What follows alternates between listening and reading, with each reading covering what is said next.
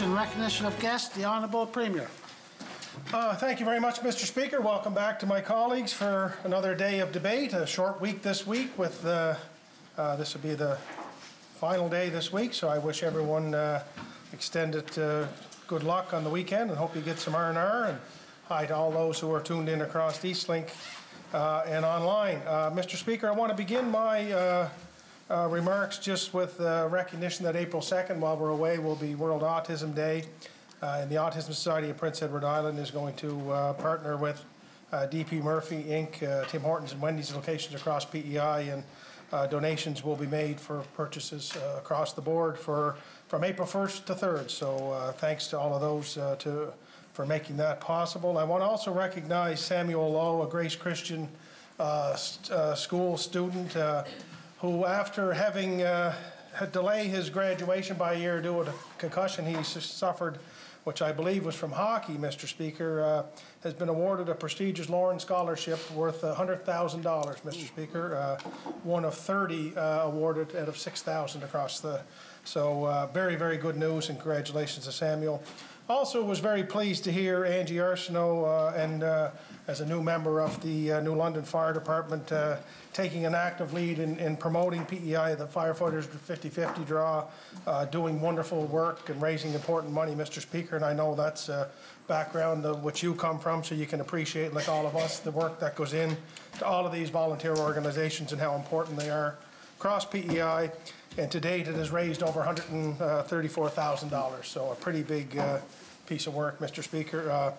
And on the heels of our Restaurant Association dine-in promotion, Mr. Speaker, I was pleased to see the Meat and Potatoes campaign with participating restaurants again offering culinary excellence of local products across PEI. Just one more reason to get out and enjoy the wonderful offerings in this province, Mr. Speaker. And finally, Mr. Speaker, the ongoing saga has come to an end. The PEI Junior C Championships have ended rather abruptly for the team from the East, Mr. Speaker. A 3-0 sweep in the best-of-5 series. The Tignish Aces, of course, kind of played a little possum a long way in the regular season. They've been known to do that from time to time, and the playoffs kicked in, and lo and behold, they went 6-0, Mr. Speaker, never lost a game, and were crowned the Razzies PEI Junior C Championship. So to all the players, coaches, sponsors, and supporters of the Junior C team in Tignish, congratulations, and to the Ice Dogs in Georgetown, like the Toronto Maple Leafs, Mr. Speaker, let's look for next year. Thank you, Mr. Speaker. The Honourable Leader of the Official Opposition. Thanks, Mr. Speaker. I'd first like to congratulate the Women's Institute here on PEI, who spearheaded once again the Taking Care of Women's Business Period campaign, which happens during February. And this year they raised over $5,000 in monetary and product donations, and of course, as every year, that was matched by Murphy's Pharmacy. So thank you to Ray Murphy and the Murphy Pharmacy Group for that ongoing support for this really important campaign. I also want to thank the Women's Institute and specifically Bridget McCormick, who we all know, of course, who works just along the hall here. We know her through her administrative work here in the Legislative Assembly, but in her life outside of this office, she is on the provincial WI board, and she's actually the person who spearheads this campaign. So congratulations to you, Bridget, for another great year. Tomorrow marks the beginning of the Daffodil campaign for the Canadian Cancer Society. This is something that's been going on for over 70 years now, and raising money for important research and also for supports for those who are living with cancer. And the daffodil is the symbol because it's one of the first flowers to spring to bloom in the spring, and it's a symbol to those who are living with cancer of strength and of courage and of hope for the future. So given that nearly 1 out of every 2 Canadians during their lifetime will be diagnosed with cancer at some point, the Canadian Cancer Society helps almost half of Canadians throughout their lifetime in some way or another. So when you see the daffodils that will start to be worn tomorrow for the month of May, consider making a donation to them. It's also, of course, this weekend, those spring religious festivals. It's Easter, it's Ramadan, it's Passover. All of those festivals and really important religious festivals that coincide with spring, a time of renewal and rebirth. And so I want to wish everybody a happy Ramadan, happy Passover, and happy Easter. Thank you, Mr. Speaker. The Honourable Leader of the Third Party. Thank you, Mr. Speaker. It's great to rise today, and I too would like to congratulate the Junior C team from Tignish on their victory. That's wonderful. Also like to wish all my colleagues here in the legislature and all Islanders a happy Easter, since we're coming into that weekend. And Mr. Speaker, I'd like to say hello to all the residents back in Evangeline Squish. Mr. Speaker, I had a pretty special weekend. I meant to mention this yesterday, but I had my only granddaughter, Adeline Gallant, had her 3rd birthday, and she turned 3 on the 26th, and I turned 65 on the 27th. So we celebrated it together, and it was quite a day. And she had quite a weekend because of the COVID regulations. We couldn't all get together like the 2 families, her mom Shannon's family and Chris' dad. So we had hours with her on Saturday, and then she had another one on Sunday with the Bradleys. And I don't know how they're going to correct her on that next year when they tell her she can't have 2 birthdays, but she'll have fond memories of this past weekend because it was all about her, and she's a pretty sweet little girl. And also, I'd like to mention today, March 31st, is the International Transgender Day of Visibility. This is an annual event dedicated to celebrating trans people and raising awareness and discrimination faced by transgender people around the world. Thank you, Mr. Speaker. The Honourable Minister of Fisheries and Communities. Thank you, Speaker, rise today, and I want to give a shout out. This morning I had the opportunity to represent government to this little ceremony, Summerside, for connections to employment. And it's administered by the honourable members, Department from Culture and Tourism and Innovation. But a real shout out to these individuals that partake in this program to better their lives and become leaders in our community. And I'll give a shout out to the honourable member from Summerside there. She was there with it. And it was just good to see how these young people talked about their experience in wanting to better their lives and become gainful employment and so on. And I found it very special to hear their stories and listen to what they had to say. So thank you, Mr. Speaker. The Honourable Member from O'Leary Inverness, Third Party Whip. Mr. Speaker, and I want to welcome all those watching online and on the TV network and East Link as well, Mr. Speaker, the proceedings here today. But as you know, Mr. Speaker, you know, the riding I represent, O'Leary Inverness, is always well known for its love of potatoes and oysters. But if there's a third thing that we really have a passion for in the riding, is hockey. And obviously, I boast many times in the legislature here that the MLA representing Kraft Hockeyville Canada 2017. But I was very interested to see some of the achievements of one of our particular players from my riding. A girl, 15-year-old girl, Chloe Gallant from Inverness. She was selected as one of 21 Canadian females that were selected to be part of the Scotia Rising Teammates Mentorship Program. And that's quite an accomplishment for her to achieve that, and we certainly wish her well in that proceeding. But she's the 15-year-old daughter of Corey and Melissa Gallant from my riding, Mr. Speaker. But if there's any Boston Bruins scouts out there that are maybe listening in here today, I just want to go through some of her statistics. She's 15 years old, like I said. She plays in the PEI Under-18 AAA Female Hockey League, and she's a member of the Western Wind. But in 22 games, she scored 19 goals, 14 assists, 33 points, and led the league in scoring for the 2021 season. So that's quite an accomplishment. So we certainly wish Chloe all the best and wish her a very successful Scotia Rising mentorship program. And in some of the people that she'll be paired a bit with is Natalie Spooner and another, let's see, Blair, I think her name was Blair from Stellarton. So anyway, those are pretty high-end hockey players that have done really well in the female hockey in Canada, Mr. Speaker. So I think there's going to be a good future for Chloe in the hockey profession. Thank you, Mr. Speaker. The Honourable Member from Charlottetown, Winslow. Thank you, Mr. Speaker. Of course, I'd like to welcome all of my colleagues and everyone watching online from District 10, Charlottetown, Winslow.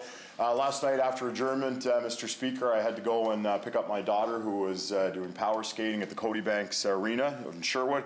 As I was driving to pick her up, I noticed a gentleman outside raking his leaves, and I said I'd better stop in and say hello to this gentleman. So I pulled in and we talked for a few minutes, and I just wanted to say hello. And I said, yeah, so are there any concerns, that you'd like to brought up for District 10? And Mr. Speaker, he specifically wanted to talk about you and all the great work that you do in District 1 Surrey Elmira. He said, make sure you tell Mr. Speaker that he is doing a great job, and he said if he encourages, of course, all Islanders to head down Surrey Way and to contact you. So, Mr. Speaker, this gentleman is a very well-known person in Sherwood and, of course, across PEI, and I'm sure that most people inside the House may know who he is. Anyone in the sporting community specifically would obviously know who this person is.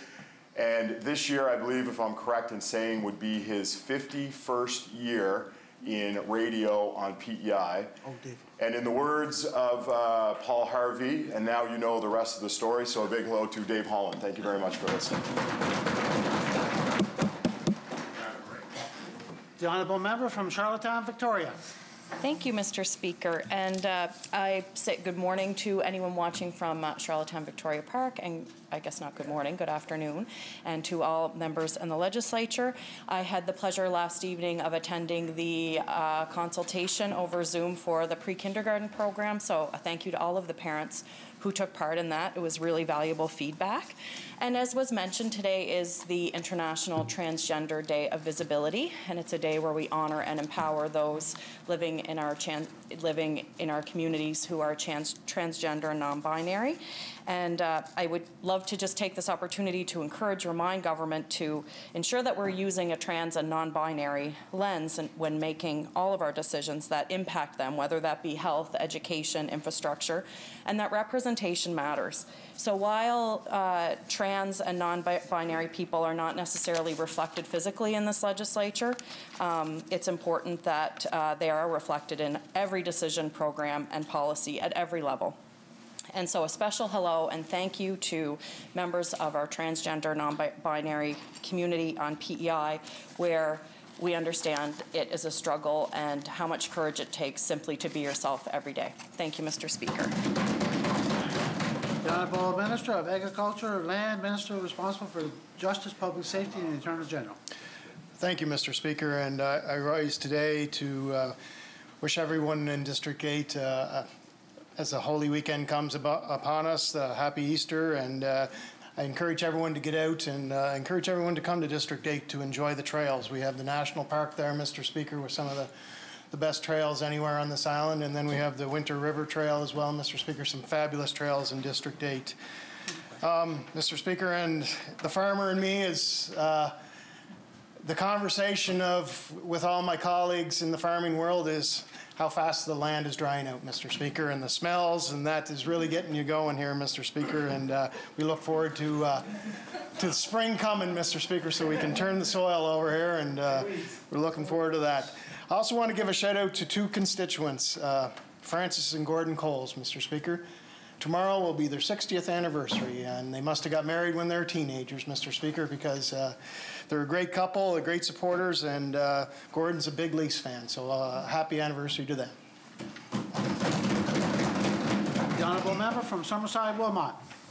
Thank you, Mr. Speaker. It's a pleasure to rise in the House today, and I want to jump off something that the Minister of Fisheries and Communities was saying. We had the absolute pleasure this morning to be at the closing ceremony for the East Prince Youth Development Program. They were running a Connection to Employment program, Mr. Speaker, and it's actually the first program that they have ran that does job readiness and life skills together. So I wanted to say a congratulations, first of all, to those 10 amazing participants who went through it. I'm sure the Minister would agree with me that their remarks this morning were touching and inspiring. What they have accomplished in that short period of time is remarkable, and we should be really proud of them. But I really want to give credit to the Minister of Economic Growth and Tourism, Mr. Speaker, because he and I spoke about the need for a life skills program in the realm of economic development, and he agreed with me. He got it funded. Those 10 participants graduated today, and they are in a far better position than they were. So I want to thank you for that, Minister. I really do. And then additionally, while I'm on my feet, Mr. Speaker, I would be remiss if I did not acknowledge it is my nephew Ramsey's 15th birthday. He's probably going to kill me for announcing this in the House, but I'm pretty proud of him, Mr. Speaker, so I just wanted to say congratulations to him too. Thank you, Mr. Speaker. The honourable member from Tignish Palmer Road, Deputy Speaker. Thank you very much, Mr. Speaker, and it's a pleasure to rise to my feet and welcome everyone from Tignish Palmer Road and right across this fine island who are watching live today, and wish everyone a happy Easter, and let's not forget what this special week is about, a Holy Week. I also want to congratulate the Tignish Perry's Construction Aces on their provincial championship last night in Pownal. I want to congratulate all the players, all the team staff, the families, and the supporters who made this happen and bringing the cup back to Tignish again. And I do want to commend the Premier for graciously accepting defeat. As a Georgetown boy, so graciously accepting defeat, and it's something that I think we'll hear again in a few years. Thank you. Did I miss anyone? The honourable member from Charlottetown, Brighton. Thank you, Mr. Speaker. Welcome to online listeners from Brighton and elsewhere, and please have a great holiday weekend when you're finished listening. I also welcome Dr. Morrison's decision to place the AstraZeneca vaccine on hold.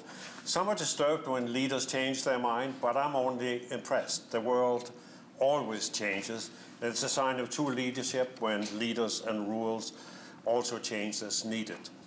By the way, the AstraZeneca vaccine changed its name and is now called Vaxzevria, and still is, despite concerns, still far better option than no shot. Being the senior member of the House, I'm happy to let everyone know that I will be getting my first shot on Monday, and I hope that all you honourable youngsters will get a shot soon too. Thank you, Mr. Speaker.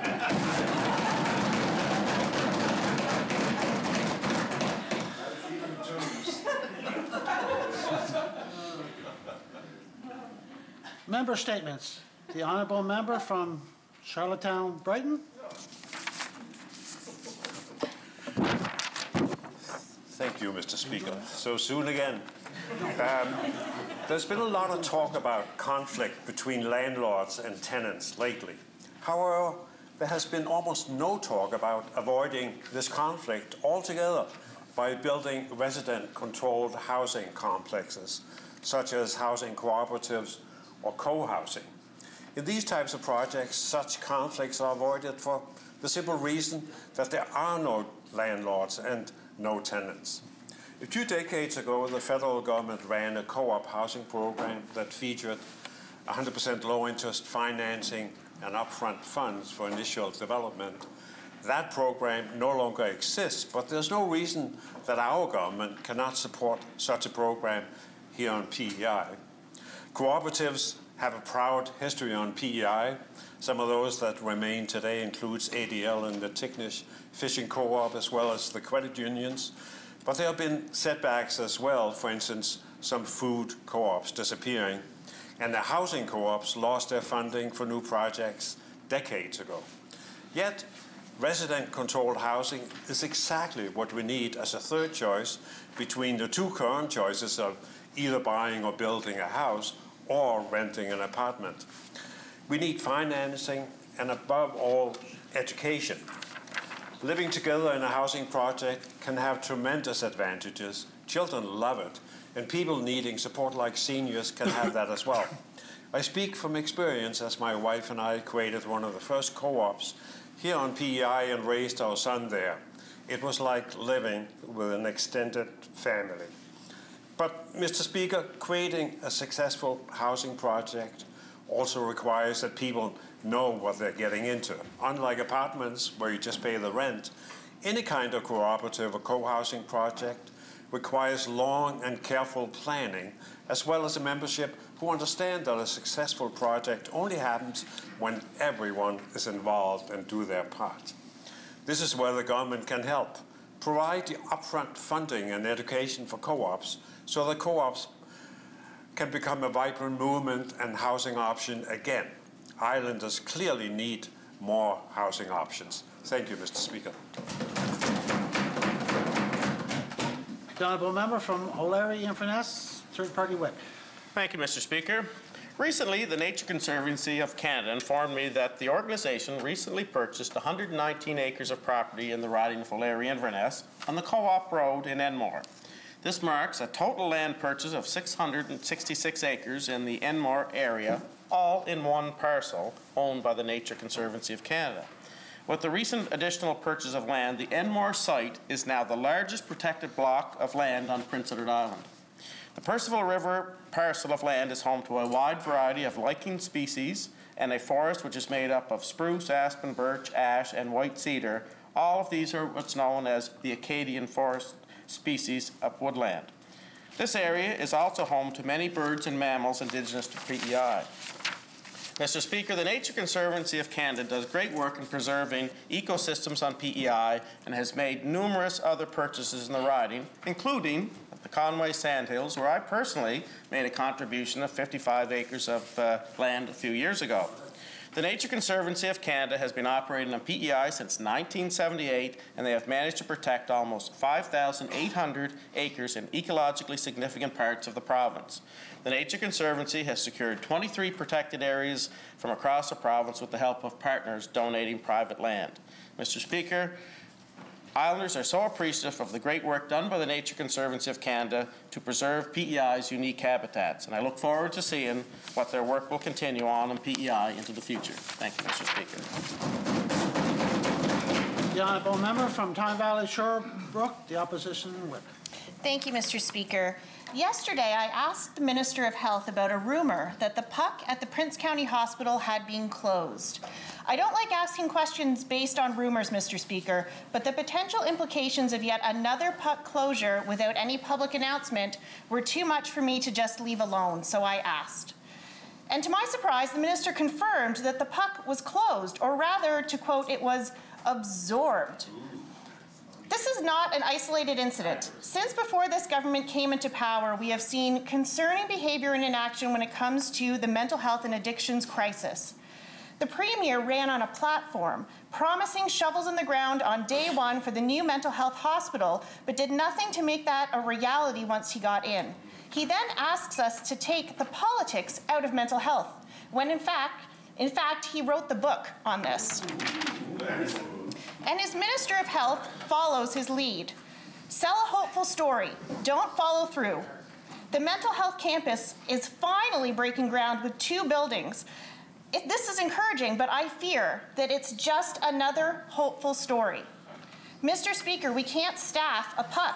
We can't staff a mobile crisis unit. How are we going to staff a hospital? This fall, the PUC in Charlottetown was closed. The minister at that time promised that it would be reopened as soon as staffing challenges could be addressed. Instead, the PUC in Summerside closed too, Mr. Speaker. These programs won Health PEI awards for ingenuity and positive feedback they received from mental health patients. Finally, as I'm sure you are all aware, the mobile mental health crisis unit rollout is not going well, and that's an understatement. First, we were told that the units would be ready to go in January. Then they were ready to go in March. Now we're not being given a date at all.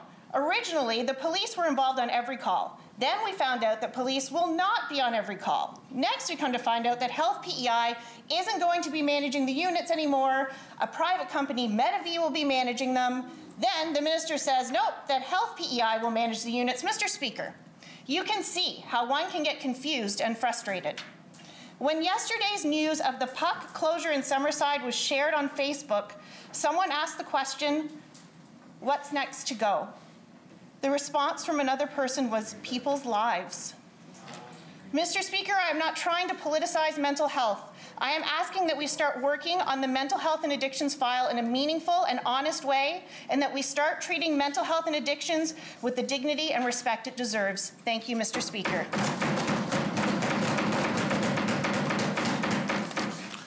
Questions by members, starting with response to questions taken as noticed. The Honourable Minister of Transportation and Infrastructure. Thank you very much, Mr. Speaker. Mr. Speaker, on March the 26th, the Honourable Member for O'Leary Inverness submitted a written question, and it was written as, please provide the number of vehicles turned away at the Confederation Bridge between April 12, 2020 and March 25, 2021, and the costs incurred by the province for returning crossings on the Confederation Bridge. Mr. Speaker, I'm very pleased to bring this information back as requested. The answer to the question, there were 803 vehicles turned around at the Confederation Bridge between April 12, 2020 and March 25, 2021. The costs incurred for crossings on the Confederation Bridge during those dates was a total of $25,975.75. And the department stopped paying the bridge tolls for these turnarounds as of December 13th, 2020. Thank you, Mr. Speaker. The Honourable Minister of Social Development and Housing. Thank you, Mr. Speaker. Yesterday, I committed to bring back information to the House on a study being completed by the Community Sector Network. I'd like to clarify that the Community Sector Network chose to undertake a study to uncover labour market impacts and do an economic impact analysis for the community sector. And so the Department of Social Development and Housing provided funding to the Community Sector Network to hire a program manager to coordinate the study. An RFP was issued, and the network, through the steering committee, awarded the RFP to the Atlantic Provinces Economic Council, APEC, to complete the study. So ACOA and Regional and Rural Development actually jointly paid for this. The Honourable Member from Charlottetown Belvedere was correct in identifying that the research and analysis was to be completed by the end of this fiscal. However, Mr. Speaker, APEC, the Atlantic Provinces Economic Council, requested an extension until the end of May, as surveys are being collected until April, and as the Department of Social Development and Housing really does look forward to receiving the results from APEC on how best to support the network with their endeavours. Mr. Speaker, I also committed to bringing back information regarding the province's Alternative Care Provider Program. So the Alternative Care Provider Program was launched in 2017 as a pilot from a response to strong community advocacy to provide financial support to grandparents and other caregivers who are raising children who are unable to live with their biological parents due to involvement with child protection. I think we're aware of that.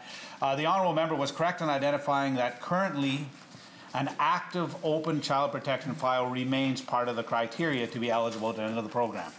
So the department is currently looking at the best option for continuing to service the clients who are part of the program that no longer have an open child protection file, but may require supports, including financial. So, Mr. Speaker, I do need to take a moment to address recent comments regarding child protection in this program. The Honourable Member from Charlottetown Victoria Park stated, "It seems odd, quote, that we would require children be in danger to that extent before we step in to provide support."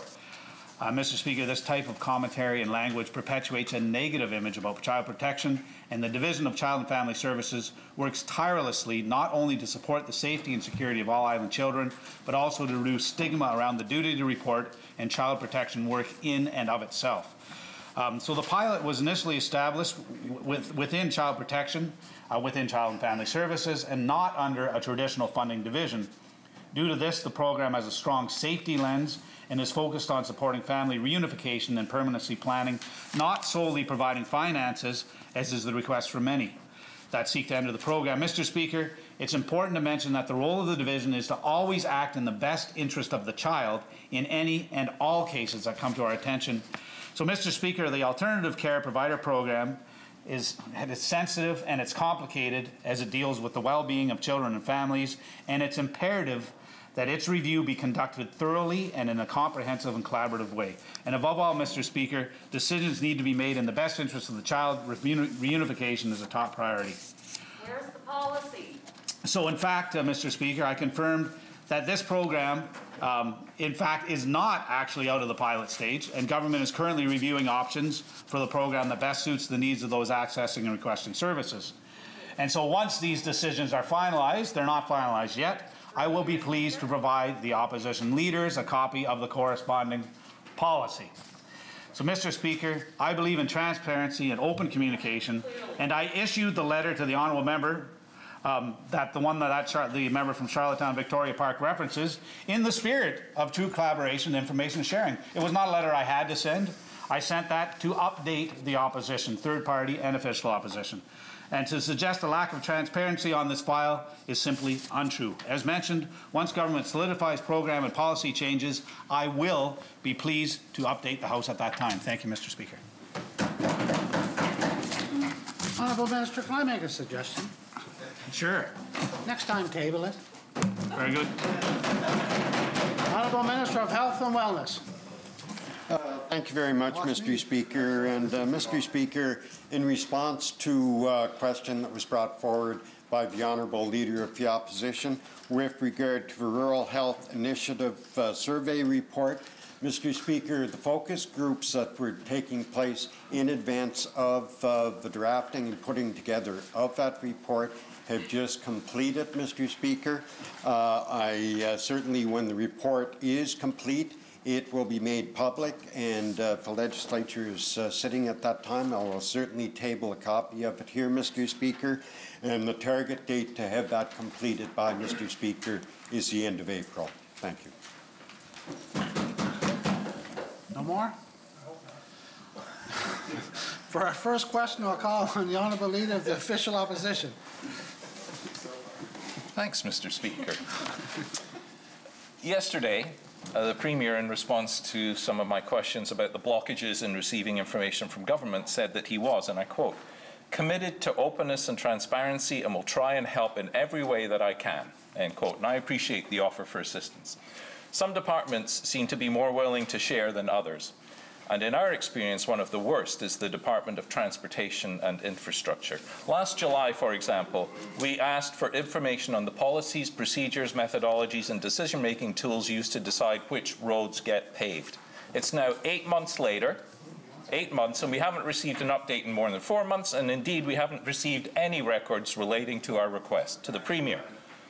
As elected officials, I understand that we can't actually get involved in the FOIP process, so you can't help me here, I get that, but do you find this acceptable? Well, Mr. Speaker, thank you, Mr. Speaker. Sorry, I was premature in getting up here, but I thank the honourable member for the question, and I think I do want to help. We all want to help. I think it's important that information that is public information be dispatched as quickly as it can to those who are looking for it.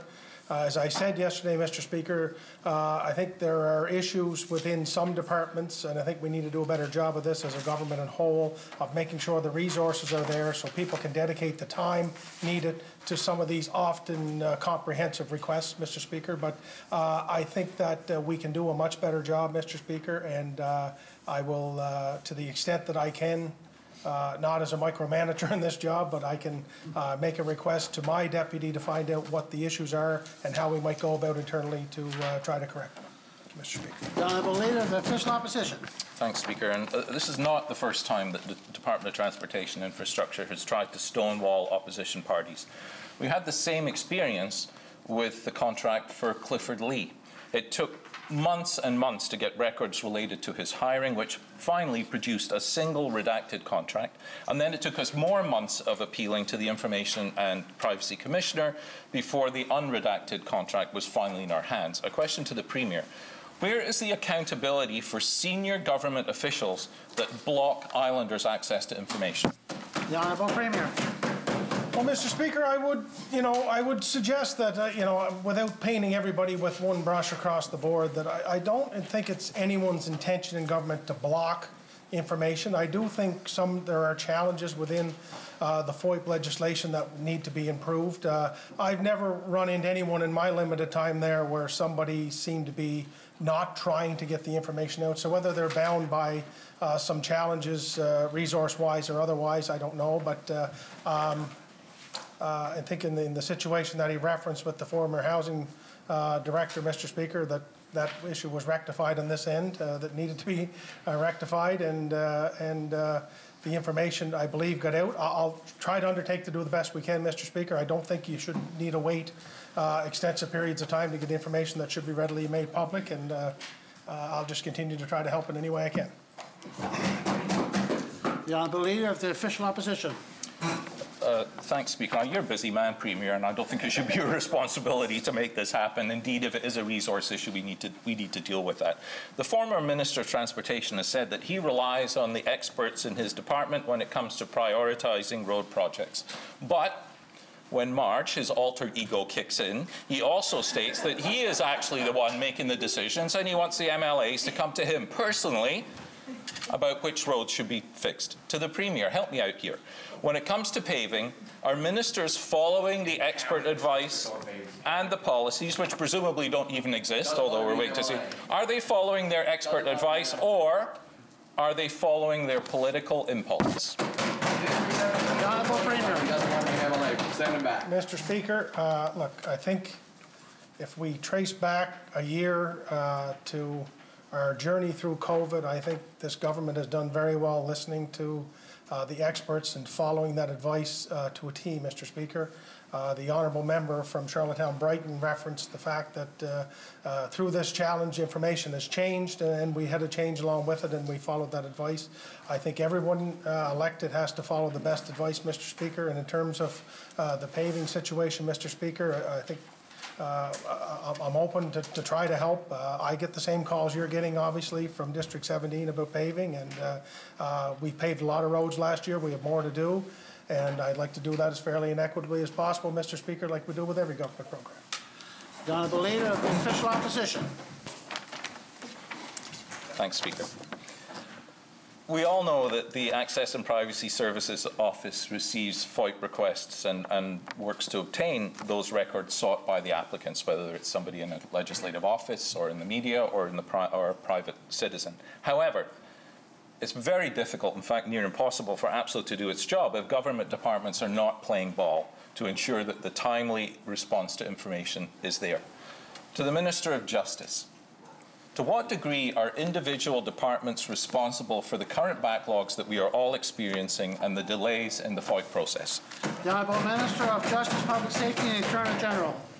Thank you, Mr. Speaker, and it's a very important question, and those I don't have those timelines right in front of me, but I know each department's different. They're working towards a timely matter, Mr. Speaker, and some departments are forced to have a lot more work involved with that, Mr. Speaker, but we'll look at the options and how we can improve this process, Mr. Speaker, and going forward we can get the access to information out quicker. Thank you, Mr. Speaker.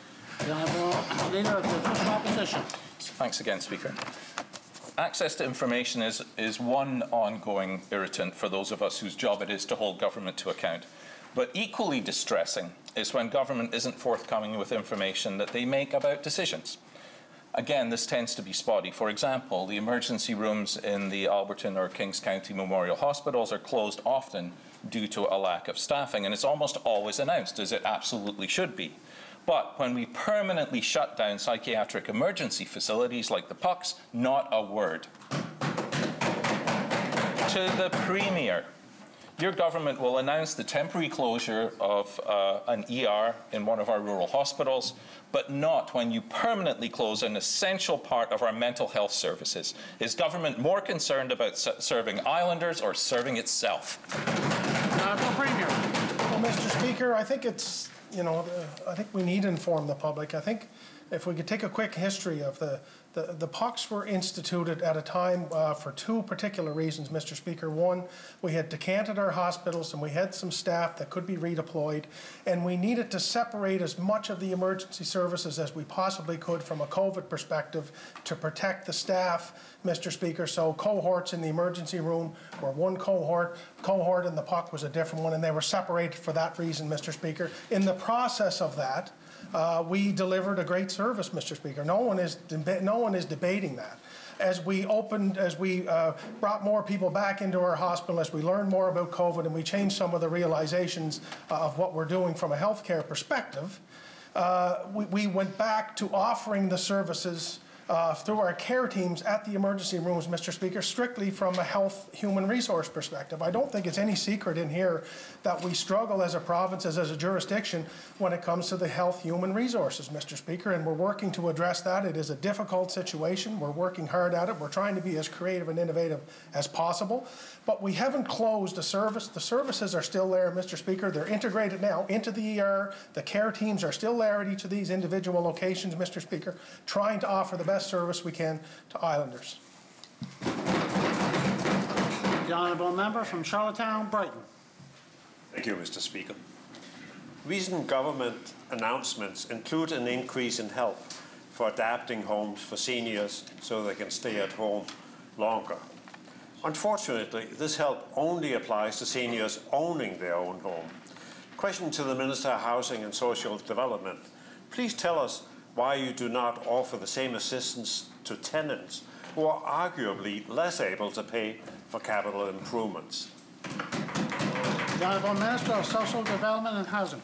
Well, thank you, Mr. Speaker, and this is a good point. I wasn't aware that this was our practice, I have to admit, and Mr. Speaker, I think in particular the initiatives we have for helping seniors stay in their own homes should apply to all seniors, whether that's providing services for them for independent living and these sorts of things.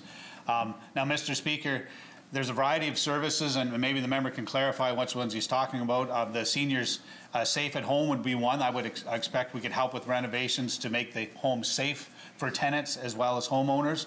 The seniors home repair program, that one might be a different story. If we had to change that to make that available to tenants, it might not make sense. But let's talk about it, and let's do what we can to keep seniors in their own homes. The Honourable Member from Charlottetown Brighton. Thank you, Mr. Speaker, and I'm glad you are now aware of it. I think I brought it up in the House more than a year ago. Of course, improvements in an apartment building needs the approval of the landlord, but that should not be too difficult to obtain, as an accessible apartment is sought after by many. Question to the Minister: will you allow landlords to access these funds if the tenants require? The Honourable Minister of Social Development and Housing. Well, thank you, Mr. Speaker, and I think it's an idea that really bears further consideration. It is potentially a complex one.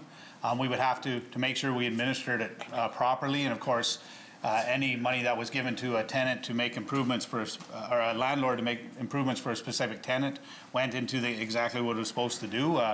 But you know, let's discuss it. Let's consider it. Again, I think the seniors safe at home. You know, these are improvements to make sure that the home is safer. You know, handrails and bathtubs and things like that. It should be almost a no-brainer. But when you're talking about fundamental improvements like the seniors' home repair to the roof and that sort of thing, we might have to really consider the implications. Thank you, Mr. Speaker. The Honourable Member from Charlottetown Brighton. Thank you, Mr. Speaker, and thank you for the answer.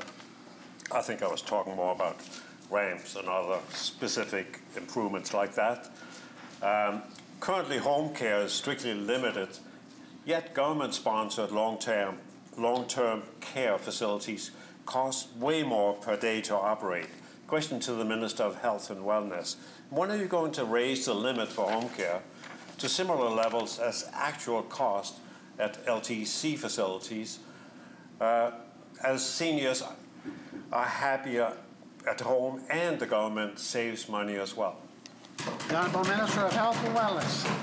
Thank you very much, Mr. Speaker, and the honourable member is absolutely right. Seniors are happier at home, and that is one of the reasons, Mr. Speaker, that we have initiated a number of programs, enhancements to home care, the COACH program.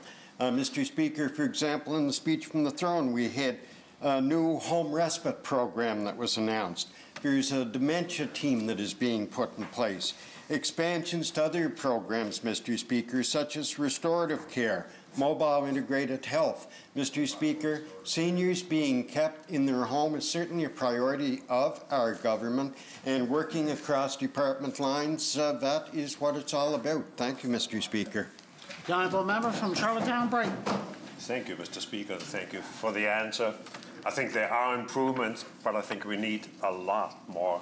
Offering home care by government employees is, of course, one great solution. However, being a senior does not mean giving up on running one's own life. Seniors want to stay in charge. While receiving the help, they need to stay in charge themselves. In particular, they care very much about who helps them.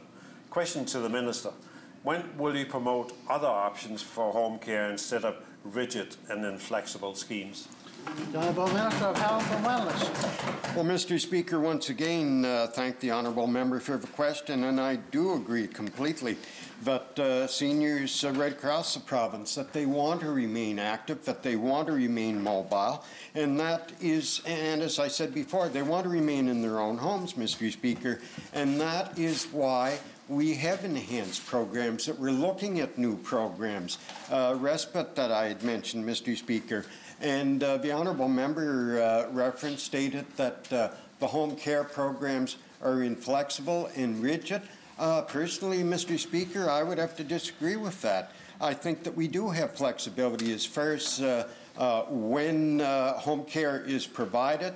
There's been additional resources put forward to provide home care respite in the evenings, Mr. Speaker. And you look at the total commitment, financial commitment of this government to home care, $23.4 million, Mr. Speaker. Thank you.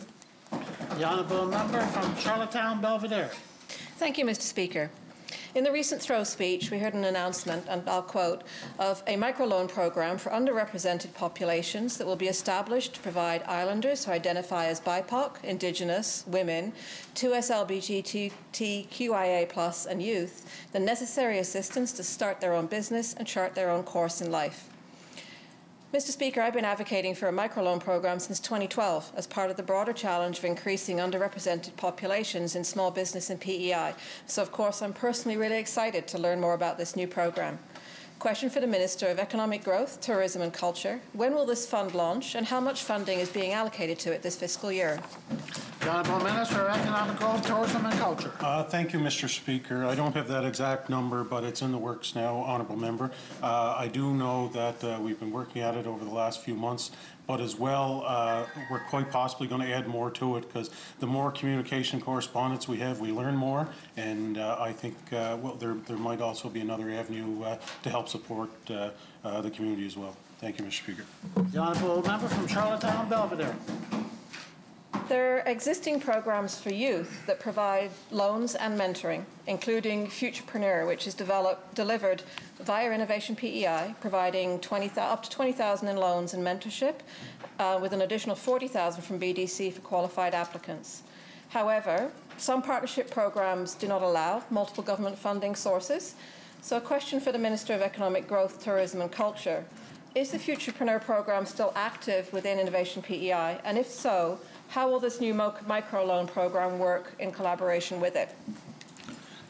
The Honourable Minister of Economic Growth, Tourism and Culture. Thank you, Mr. Speaker. So we've obviously seen gaps before COVID, but COVID's really put a lot to light. So the microloan is part of it, but we're also looking at some possible grant system as well for youth and different organizations. So the department is working on now. I haven't had the final details on that, and it hasn't been presented to me yet, but I'll go back to them this afternoon and to try and get you an exact date with a little more info of what this looks like. Thank you, Mr. Speaker. The honourable member from Charlottetown Belvedere. Thank you, Mr. Speaker. And I know certainly we have heard from the youth that one of the biggest barriers is a loan-only program is really difficult for them to get into. So that would be very helpful.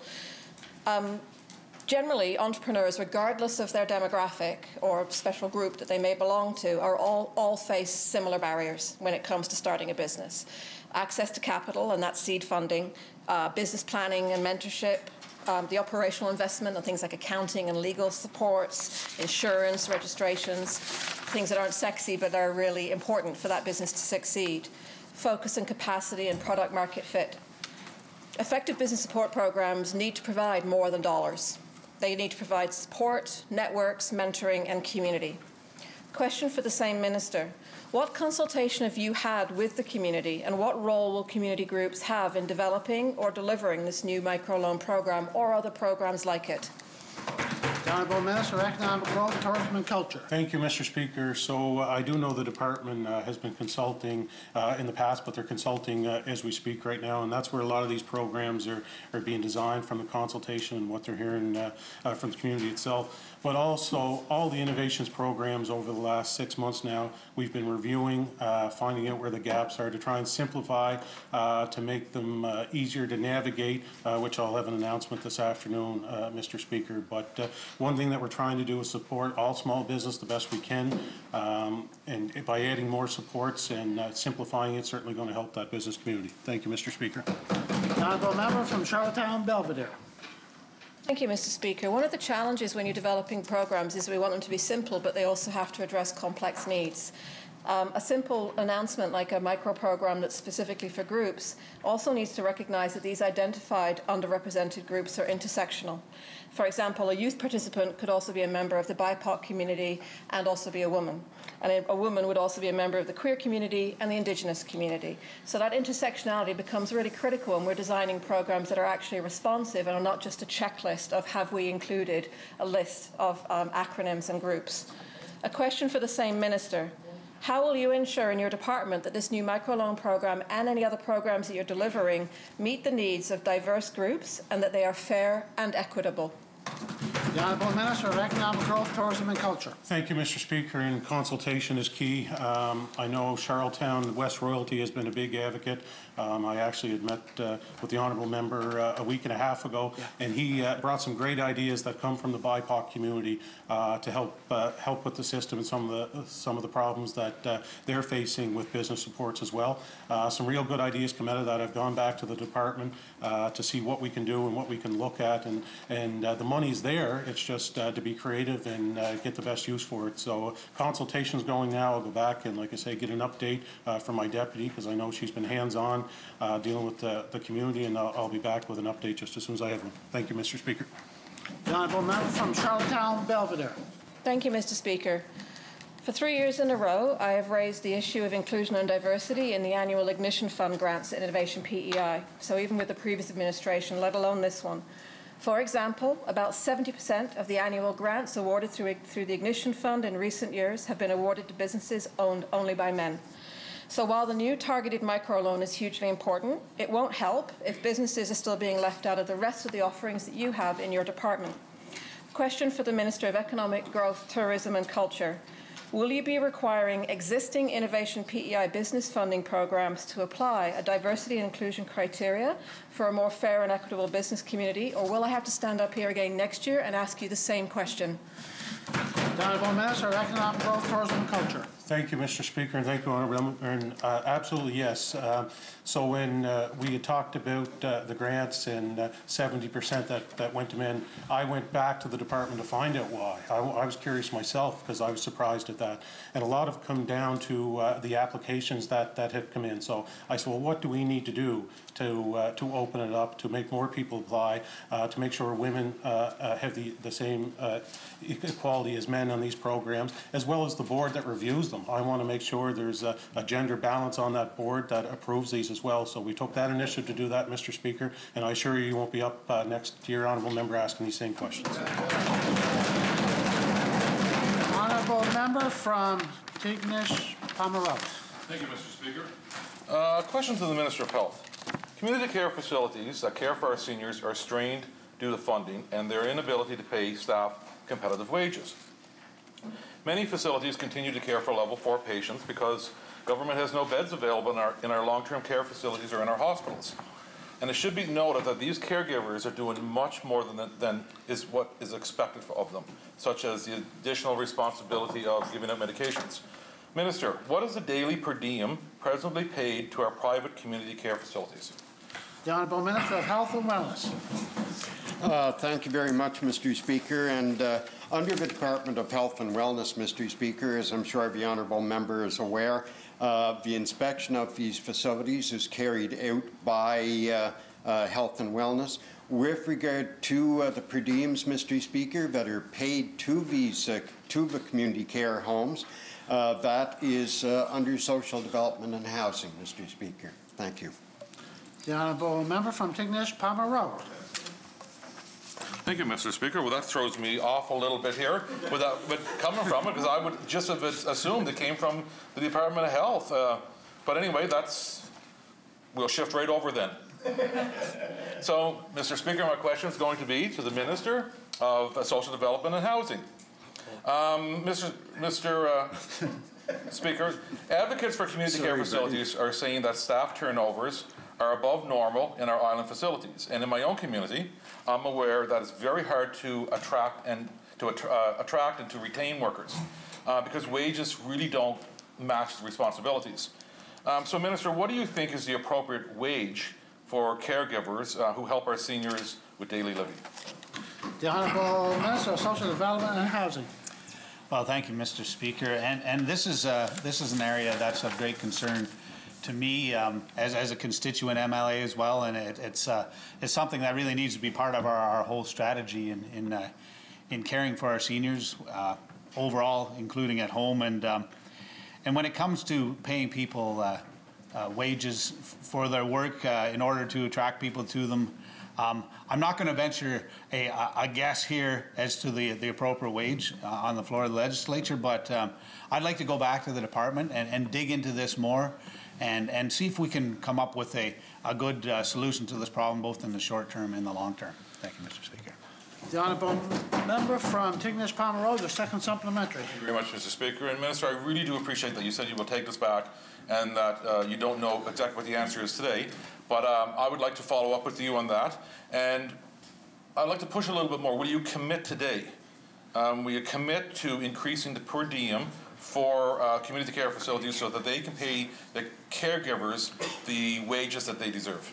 The Honourable Minister of Social Development and Housing. Well, thank you, Mr. Speaker. And of course, the per diem for a community care facility is made up of much more than just wages, and that's why it's an issue that requires closer examination, and that's part of it as well. And there's a lot of factors that go into it, and that's why I'm hesitant to provide any numbers here today. But Mr. Speaker, I will commit to getting back to the member, and you can come and meet with the department if you like to even discuss it and provide input within the next 3 weeks. Awesome. Thank you, Mr. Speaker. The honourable member from Cornwall and Meadowbanks. Thank you, Mr. Speaker. Mr. Speaker, I just want to ask a couple of questions to the Minister of Health about the vulnerable islanders.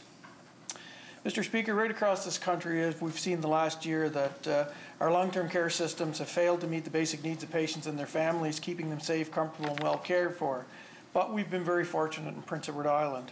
But that does not mean that everything's okay, Mr. Speaker, in preparation for possibly another pandemic. And we've seen our most recent study for the cost and demand for elder care is going to double in the next 10 years. We have to be prepared.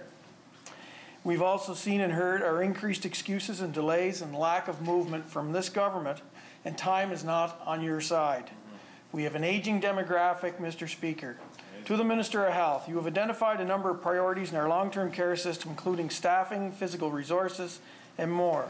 What is the holdup for moving this? Good question. The Honourable Minister of Health and Wellness. Thank you very much, Mr. Speaker, and the honourable member is absolutely correct that we have been very fortunate here during this pandemic right across the board, but certainly with our seniors under the great leadership of Dr. Morrison and CPHO. In response earlier this afternoon to questions from an honourable member of the official opposition, Mr. Speaker, I did outline a number of initiatives that we have taken in with response to seniors. We do need to keep our seniors front and center. They do want to be able to stay at home as long as possible, Mr. Speaker. And Mr. Speaker, we will certainly continue with that focus in health and wellness and in our government working across different department lines. Thank you, Mr. Speaker. The honourable member from Cornwall and Meadowbanks. I totally agree with you, seniors living at home longer, Minister, but let's put a plan in place. Let's act on maybe some of the weaknesses in the long-term care. We still have patients at the QEH, dementia patients at the QEH. Have you visited Unit 9 at the QEH to see where these dementia patients are actually situated? The Honourable Minister of Health and Wellness. Thank you very much, Mr. Speaker, and I'll be right up front. No, I have not had the opportunity to tour any of our facilities at this point. Certainly very familiar with the facilities in the western part of the province, Mr. Speaker. But it is one of the things that I'm looking forward to get out, to meet with staff, to see patients, and to see our facilities, to get that feedback right from the grassroots, on the ground, the ones that work in those facilities day in and day out, as far as from their perspective as well, Mr. Speaker, where the gaps are. But the honourable member also mentions with regard to dementia, and it's one of the things as well, Mr. Speaker, that I'd referenced earlier this afternoon in the speech from the throne, and certainly will be coming forward in the budget is with regard to funding for dementia. Our department, my department, Health and Wellness as well, with regard to the Alzheimer's Society First Link program. We provide substantial funding there as well. Thank you, Mr. Speaker. The honourable member from Cornwall Meadowbanks, your second supplementary. That's good to hear, Minister. I look forward to hearing what you have to say, and I'm sure there's a lot of families out there that are looking forward to it. And but, Mr. Speaker, families, they are getting anxious in long-term care facilities. We know what we went through the last year. We had a strike right out here in front of the legislature. We're seeing other provinces like Nova Scotia. They invested $1.02 billion in long-term care. And while we've seen really no plan here to ensure that if this happens again, that we can make sure that that partner in care can get in and treat or, you know, touch, hug, feel, whatever, their loved ones, Mr. Speaker, in long-term care facilities. And we haven't seen anything in that regard from this government. With all we have seen over the past year and a half across this country, why is your government still failing to prioritize long-term care spending and action in this province? Why are our most vulnerable being ignored? The Honourable Minister of Health and Wellness. Thank you very much, Mr. Speaker. And personally, I really do appreciate where the member is coming from with regard to partners in care, with regard to loved ones who are in long-term care facilities. You know, at the outset of the pandemic, Mr. Speaker, and continuing on, what has to be the priority of our government, of the different departments within our government, is to keep Islanders safe, to keep our loved ones safe. Has there been a sacrifice that we've all had to make in order to accomplish that, Mr. Speaker? Absolutely, there has been. As we move forward, though, some of you know, not only during a period of the pandemic of COVID-19, but as we move forward with regard to long-term care, with regard to our seniors, we certainly, Mr. Speaker, have to look at the programs that we have in place, how we can improve upon them, and take it forward. Thank you, Mr. Speaker. The Honourable Leader of the Third Party. Thank you, Mr. Speaker. Mr. Speaker, for the last number of weeks, the Liberal caucus has focused on access to health care. Mr. Speaker, a troubling picture is beginning to emerge. We are seeing staff shortages here, lack of resources there, and unfortunately a government that lacks the planning required to address these issues. Mr. Speaker, my question is for the Premier. Yesterday, the Premier said in response to questions about the growing health care crisis, and I quote, "We have to be honest about the real needs of Islanders. The real needs of Islanders." Mr. Speaker, does the Premier believe that 16,573 Islanders without a doctor is a real need? The Honourable Premier. Well, Mr. Speaker, I think the need across the board for 159,000 Islanders is access to quality health care services, Mr. Speaker, and that's what we are working to try to provide. I think what we're trying to do is recognize that, as I said earlier in question period, Mr. Speaker, it's no secret that there's a challenge in our province when it comes to health human resources, Mr. Speaker. We're working hard, like governments before us, to try to address that. We're trying to be creative. We're looking at new ways to do that, to incentivize those to come here, and also to retain those who are here, Mr. Speaker. But while we're doing that, trying to add, Mr. Speaker, we're trying to use the full scope of the healthcare services we have in this province to provide the best care we can for Islanders, Mr. Speaker. It's a difficult file. We're doing the best we can, Mr. Speaker. We're moving the dial forward, but we know we need to do better, Mr. Speaker, and Islanders deserve quality healthcare. The Honourable Leader of the Third Party. Thank you, Mr. Speaker. Mr. Speaker, does the Premier believe that the Premier also talked about adequate health care. Mr. Speaker, does the Premier believe that he is meeting the adequate health care needs of 16,573 Islanders who do not have a family doctor? The Honourable Premier. Mr. Speaker, I think if you're asking me or any Premier, are we doing enough, Mr. Speaker, that it would be arrogant and wrong for me to say yes, Mr. Speaker. We need to do better. We are open to that, Mr. Speaker. We're trying our best to do that. These are difficult challenges, and they're complex in scope.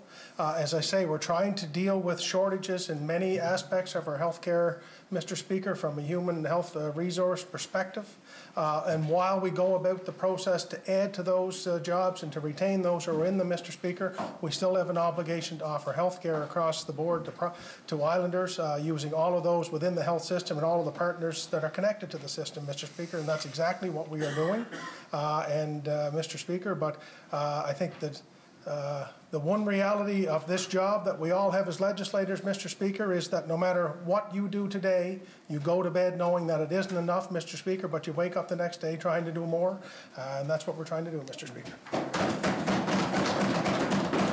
The Honourable Leader of the Third Party, your second supplementary. Thank you, Mr. Speaker. And you know, doing more would be great if there was more done to eliminate some of the 16,573 Islanders without a family doctor. Mr. Speaker, in the Premier's view, what is adequate? How many Islanders is he prepared to leave without a doctor because he wants to be honest about the so-called real needs of Islanders? The Honourable Premier. Well, Mr. Speaker, at the risk of sounding like a broken record for those who are out there, but the government and the Premier are trying to do everything they can to provide health care services for 159,000 Islanders, Mr. Speaker, in a model that can deliver service at a quality level to those as close to their home community as possible, Mr. Speaker. Doctors, family doctors are a big, big component of that, Mr. Speaker, and will be at the center of that service. But we're trying to give you, as a Prince Edward Islander, access to quality health care service across the board using the fleet of services that we have, Mr. Speaker. It's a difficult job. We're trying to do the best we can, but we go to bed every night knowing we need to do more. Charlottetown, Winslow. Thank you, Mr. Speaker. The City of Charlottetown is currently soliciting public feedback from residents on a proposed West Royalty Transportation Master Plan. It actually deals with a good portion of the district that I represent. Now, among the feedback that I've received from the constituents, specifically in Sherwood, there were concerns about increased traffic flow through their residential neighborhoods, their parks, the school. It was also suggested to me that better transit and active transportation links could help alleviate some of those traffic concerns for the residents. Question to the Minister of Transportation. The province is a funding partner in the public transit service offered in the capital region. How much will the province be investing in the transit services this year? The Honourable Minister of Transportation and Infrastructure. Thank you very much, Mr. Speaker. So, Mr. Speaker, this government is certainly vested in active transportation, as we've seen the work on the Hillsborough Bridge currently and along the bypass leading out from St. Peter's Road down towards the Queen Elizabeth Hospital. Mr. Speaker, those are just two examples of active transportation that we're working hard on. But, Mr. Speaker, in the budget address, there was $250,000 announced to do a study on rural transit. Mr. Speaker, that's another avenue that we're looking at. But Mr. Speaker, I'd be more than happy to share some more detailed financial information with regards to our investments when we have our budget on the floor. Thank you, Mr. Speaker. Charlottetown, Winslow. Thank you, Mr. Speaker, and I look forward to hearing that as well. Now, of course, the benefits of improved public transit services, there are many. We can improve neighborhood safety, Mr. Speaker. There's improved mobility for residents, students, workers, and of course, not to mention the environmental benefits. Question of the same minister. Transit service is an expensive one to maintain, but it's also a valuable public investment. Is there any consideration given among the various funding partners to enhance the levels of transit service that are offered in the capital region specifically? The Honourable Minister of Transportation and Infrastructure. Thank you very much, Mr. Speaker. So, Mr. Speaker, again, there's two investments that we currently have with transit here in PEI. The first would be T3, which would be Stratford, Charlottetown, and Cornwall, that makes up that component, as well as the County Line Express that has a shuttle service between Charlottetown and Summerside and vice versa several times a day. Mr. Speaker, the honourable member speaks about his district, and I just have to look at my own district of Stratford and see the immense growth that we have. And, you know, we do have somewhat of a car culture in our society that we need to really shift and get more ridership within our public transit system. I know the transit systems did take a bit of a hit early on during COVID. The ridership was down significantly. We stepped up through our COVID resiliency program and made sure that they were still viable and sustainable for that. And Mr. Speaker, we will continue to invest in public transit and active transportation in order to achieve our goals in 2030 for net zero. Thank you, Mr. Speaker. Charlottetown Winslow, your second supplementary. Thank you, Mr. Speaker, and I'm glad you bring that to light, Minister, because of course we know that transportation does account for over half the carbon emissions every year. New programs like the recently electric vehicle rebate is a great step to help reducing that. And you also mentioned too that in PEI specifically, we are a car culture. So my question to you, Minister, is how is your department going to try to promote public transit and maybe help decrease traffic in these residential areas? The Honourable Minister of Infrastructure, Transportation and Infrastructure. Thank you very much, Mr. Speaker. So the number one way that we can promote it is to ensure that the service that is being provided is there when people need it. We need to look at the times, the type of vehicles that we're using, the fees, the routes, and all of these things are being looked at right now in a study that we're doing that will be completed early summer, I believe, towards the end of June.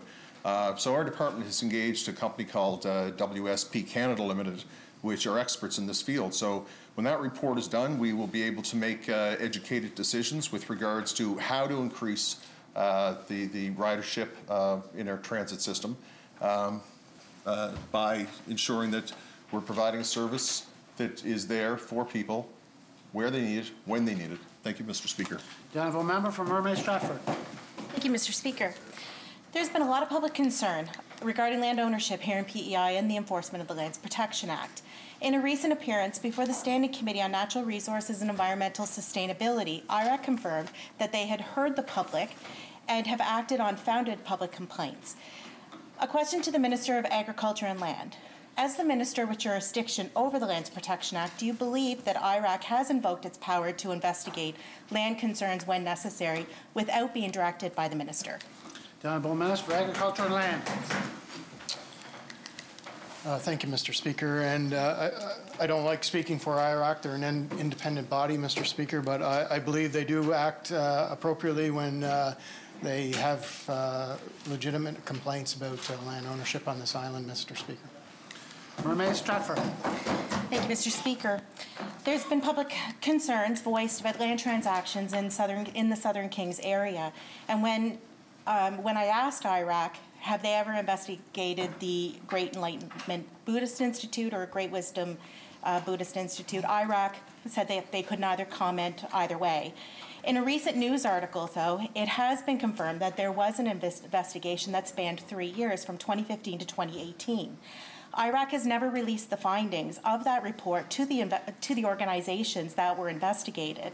This is information that the organizations could use to assist the response to the concerns they face in the community. A question to the Minister. The finding of this report could assist those that were investigated in their response to the community's concerns. Do you think that it is fair for the findings of IRAC investigations that they're not being made available to the parties that were in fact investigated? The Honourable Minister of Agriculture and Land. Thank you, Mr. Speaker, and that's a fair question, Mr. Speaker, but it's also a question that I can't answer because I can't speak for IRAC, Mr. Speaker, but the member from Stratford Mermaid has a point that this group could use that information to go forward and how they maintain their companies. Thank you, Mr. Speaker. Mermaid Stratford, final question. Thank you, Mr. Speaker.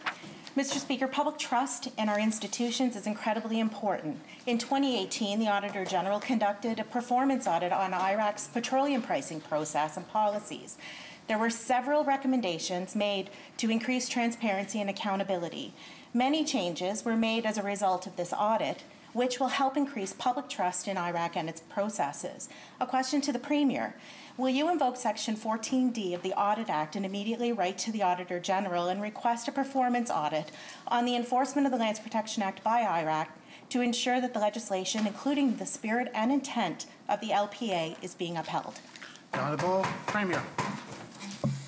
Mr. Speaker, I think I would have to take that question under advisement and report back. There's a lot loaded into that question. It's an important question. I think the Minister's talked about IRAC being independent and us trying to navigate that carefully. I honestly don't know how to answer that without seeking some more input. So if I could report back at the first of next week, I'd be happy to do that. Thank you, Mr. Speaker. End of question period.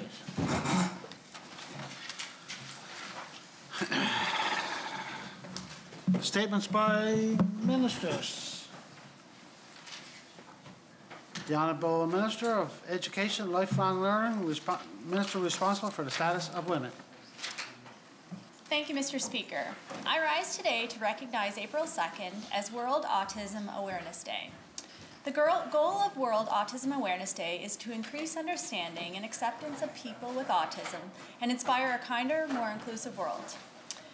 La Journée mondiale de la sensibilisation à l'autisme a pour but d'améliorer la compréhension et l'acceptation des personnes atteintes d'autisme et d'inspirer un monde plus amiable et inclusif. Individuals with autism often face bullying and isolation because their unique abilities are misunderstood. For individuals and their families, the world can feel lonely because of a lack of understanding of autism spectrum disorder. Mr. Speaker, the Autism Coordination Act was enacted to improve coordination of government and community autism support services and provide a continuum of services to maximize inclusion. Since that time, we have seen new and expanded programs and more investments to support diagnosis, intervention, and the activities of daily life. I want to take a moment to highlight some of these achievements, Mr. Speaker. They include creating an early intervention team to improve coordination within early intervention supports, increasing wages for special needs and autism assistance, adding 4 FTE autism consultants to public school system, and purchasing new education resources, equipment, and materials for intensive behavioral interventions, including iPads for use in the program. Additionally, throughout the pandemic, our school system has made children with exceptional needs a priority, offering respite within our schools last spring and ensuring our classrooms stay open this school year for children and their support team.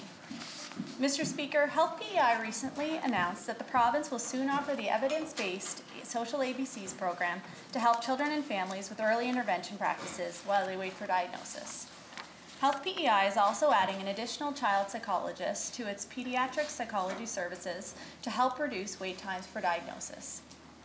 This year's budget for education and lifelong learning includes a new early years autism specialist and additional autism grants to reduce the waitlist for IBI. And Mr. Speaker, I'm pleased to announce more initiatives today. The province of Prince Edward Island is developing a new webpage to help families navigate the programs and services available for those with autism spectrum disorder. This one-stop location for all autism-related information, programs, and funding will be launched in April. Une nouvelle page web est en cours d'élaboration afin de faciliter la recherche de renseignements sur l'autisme. Additionally, as of April 1st, 2021, school-aged autism funding will cover the cost of therapeutic activities such as equine and music therapy. Les activités telles que la thérapie équine et la musicothérapie seront désormais admissibles à l'aide financière pour enfants autistes d'âge scolaire à partir de 1er avril. I'm also pleased to announce a new partnership between Education and Lifelong Learning, Health and Wellness, Health PEI, and the Autism Society of Prince Edward Island to help cover the cost of private autism diagnostic assessments.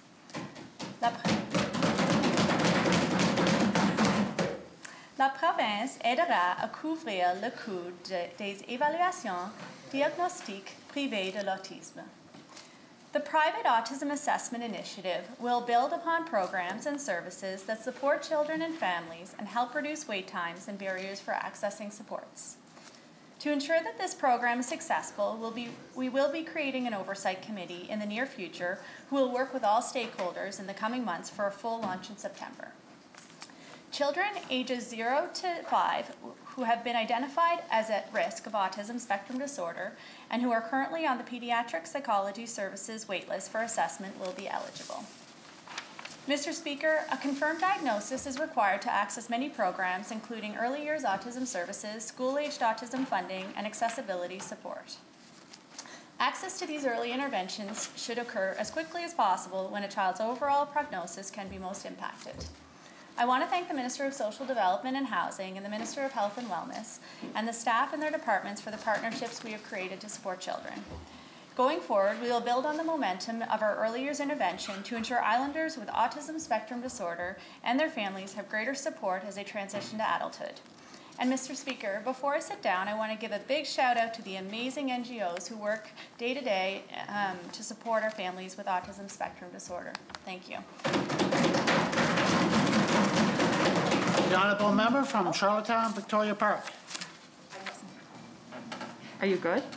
She wasn't quite finished, Mr. Speaker. Oh, I thought she went down. That's okay. Oh, keep going. I'll finish her up on a high note in French. Take the rest of the afternoon. That's fine. I thought you said down. Je tiens à reconnaître le travail exceptionnel de nos organisations non gouvernementales auprès des insulaires atteints d'autisme. Mr. Speaker, on World Autism Day, my wish is for understanding and a greater sense of community where all islanders are respected and appreciated for their unique contributions to our island. Mr. Speaker, I hope the members of the Legislative Assembly will join me in recognizing World Autism Day. Thank you, Mr. Speaker. Sorry about that, Minister. That's okay. The honourable member from Charlottetown, Victoria Park.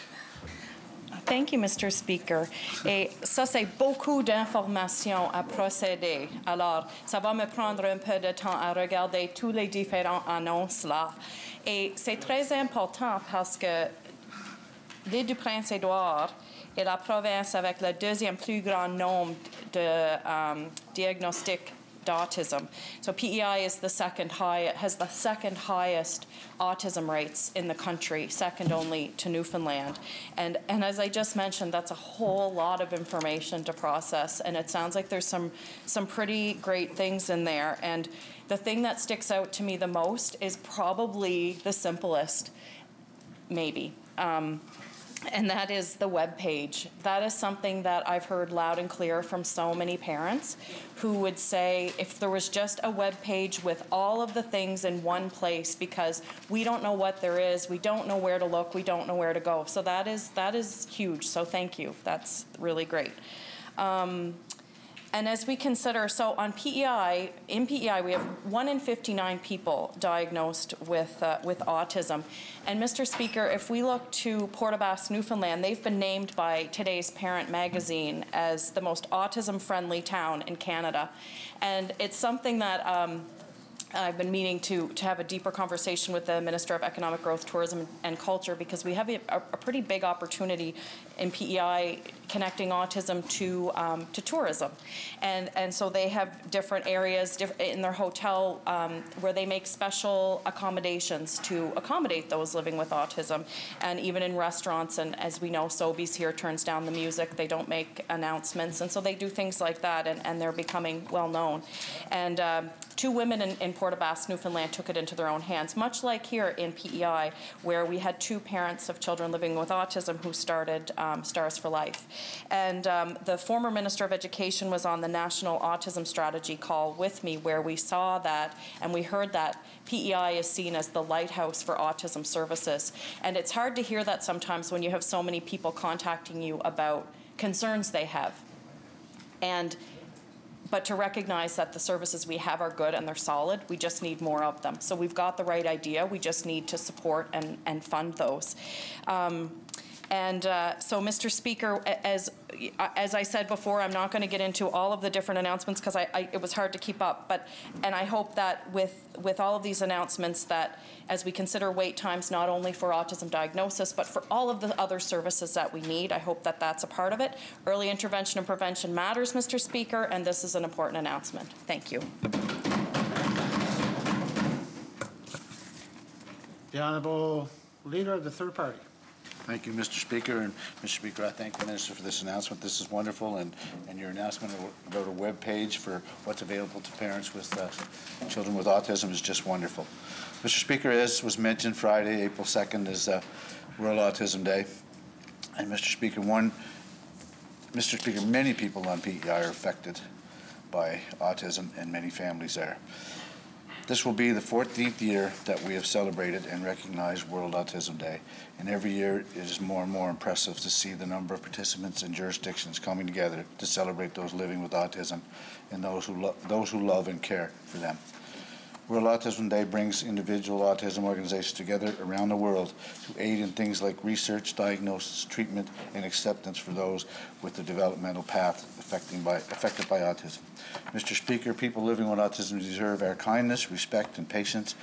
Let's make sure that we, as legislators, come together to recognize the work that has been done and the work that remains to support those living with autism and their families. And I thank the amazing people that work in this field. Thank you, Mr. Speaker. The Honourable Minister of Economic Growth, Tourism and Culture. Mr. Speaker, our department is always thinking of ways we can better support our island businesses. Last year, we made a commitment to do a review of our innovation programs.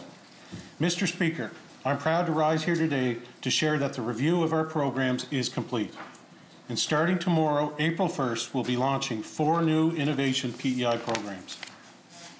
These programs are Equity Investors Incentive to provide strategic sector businesses with a tool to attract private sector investment.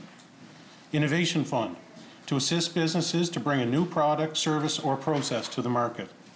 Small Business Assistance to increase support to small businesses that serve the local market. And Strategic Improvement Assistance to improve productivity and competitiveness in the global market. Mr. Speaker, also as part of the review, we decreased our number of programs and increased simplicity by blending business supports into fewer programs. Revisions were also made to some of the current Innovation PEI programs, such as increasing our Capital Acquisition Assistance Program from $10,000 to $25,000. Starting tomorrow, the 4 new programs and revisions to the other programs will be updated on Innovation PEI's website, www.innovationpei.com. I want to thank everyone that was involved in the review of our programs and for their help in creating new ones, Mr. Speaker. And I want to thank the official opposition and the third party for your input and ideas towards these programs. Mr. Speaker, our hope with these changes is that it will be easier for island businesses to navigate, understand, and apply to our Innovation PEI programs, and ultimately that they will be better serve the needs of our island businesses. Thank you, Mr. Speaker. The Honourable Member from Charlottetown, Belvedere. Thank you, Mr. Speaker. Mr. Speaker, I know we say that it's a pleasure to rise on a regular basis, but I really mean it. And I mean it because, as I've spoken about a number of times before, prior to entering this House, I worked explicitly with small businesses and businesses that were starting up, scaling, not just in PEI, but across Canada. But in PEI, we had the wealth of programs, but often not a fit to what businesses actually needed. And some of that is just what happens when you have programs that roll out over time. They build up and we add new ones. We don't take that time to be able to rethink and look at, do these still meet the needs of businesses? It's rare that government takes a critical look at the businesses and services that they provide and the programs and services they provide and say, you know, we can do better with these. And sometimes that means that we will stop doing something or you know, look at whether it could be better improved by ceasing it or rolling it into something else. And it is really encouraging to see that happened with consultation with the community, with small business owners and operators from across the province, and as you said, with others, including myself and my colleague from Cornwall Meadowbank, who could bring our perspectives and experience both as small business owners and operators as well. So I am really grateful that the commitment has been followed up on in this case, not just because those funds remain available, but the key in this one is simplicity. And as we just heard about, you know, with a program that's completely unrelated, but has one of those same key components, sometimes we forget that one of the hardest things for people who want to connect and engage with government is knowing what question to ask. We hear that from parents with autism was, I didn't know that there was this program that was here for me because I didn't ask the right question. And that's the same thing for people who are thinking about starting a business. It's really hard. There's so much to do. And often people get tripped up or miss out on opportunities because they just didn't know what to ask. So that simplicity is really important to make sure that everybody has the same opportunity to be able to get the best possible start that they can. So really excited to be able to support this. I'm saying excited a lot today. It's one of those days. So, but when it comes to seeing more opportunities for small businesses to survive and thrive and grow in PEI, then it's always good news. Thank you, Minister, for this, and I look forward to working again in the future. The honourable member from Cornwall Meadowbanks, third-party House Leader. I wasn't choking on the good news, Mr. Speaker, but it is really good news. And you know what? I worked in that field as well, along with that portfolio, and I can tell you that there's a lot of days you shake your head and say, which program is that? Which one is that again? And it is difficult, but anytime we can help small businesses, especially right now, I think, you know, we've done promotions on buy local, shop local, and what we're seeing on e-commerce platforms, it's getting tougher and tougher for small businesses to be successful. But it also is it's giving opportunities as well, and programs that the minister has mentioned, especially the equity and innovation one and strategic improvement. I think many small businesses could take advantage of that, and new businesses. And it's easy. PEI is built in small business. So after our primary sectors of fishing and farming, if we take small business out of that equation, there's not a lot left in Prince Edward Island. So it's certainly an important issue, and I commend the minister and his department. Thank you. End of statements by ministers. Presenting and receiving petitions. Tabling of documents. The Honourable Leader of the Official Opposition. Thank you, Mr. Speaker. I beg leave to table, by leave of the House, I beg leave to table documents related to the FOIT request we had for information on policies, procedures, methodologies, and decision-making tools used to decide which roads will be paved. And I move, seconded by the member from Mermaid Stratford, that the document be now received and do lie on the table. Shall I carry? Carry. Thank you. The Honourable Minister of Transportation and Infrastructure. Mr. Speaker, by leave of this House, I beg to table response to a written question that I referred to earlier today. I move, seconded by the Finance Minister and Deputy Premier, that the said document be now received and do lie on the table. Shall I carry? Carried. Thank you, Mr. Speaker. The Honourable Minister of Education, Lifelong Learning, Minister responsible for the status of women. Mr. Speaker, by command of Her Honour, the Lieutenant Governor, I beg to leave table the 2018-2019 Department of Education Early Learning and Culture Annual Report for the period ending March 31st, 2019, and I move, seconded by the Minister of Transportation and Infrastructure, that the said document be now received and do lie on the table. Shall I carry? I didn't miss anyone? No? Reports by committees. Introduction of government bills. Motions other than government. Motions other than government? The Honourable Member from Charlottetown Belvedere. Thank you, Mr. Speaker. Mr. Speaker, I beg leave to introduce a bill to be entitled the Poverty Elimination Strategy Act, and I move, seconded by the Leader of the Official Opposition, that the same be now received and read a first time. Shall I carry?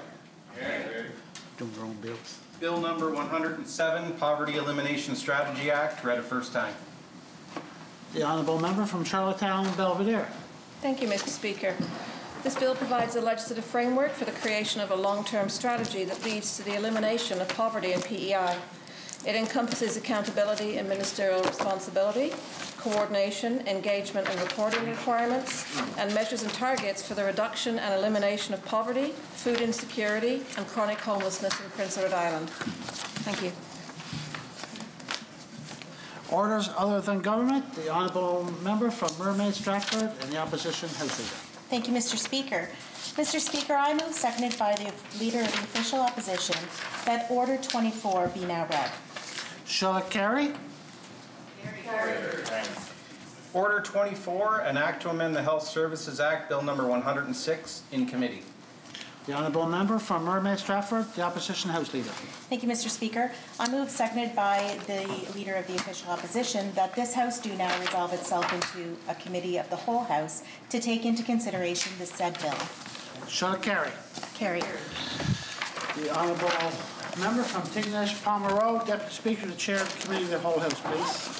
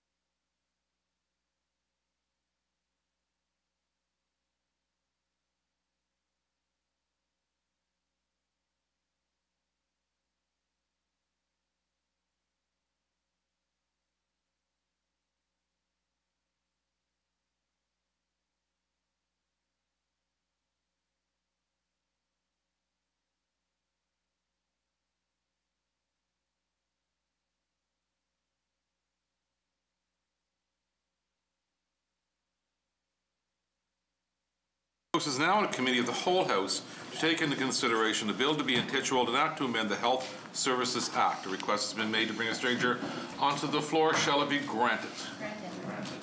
Thank you.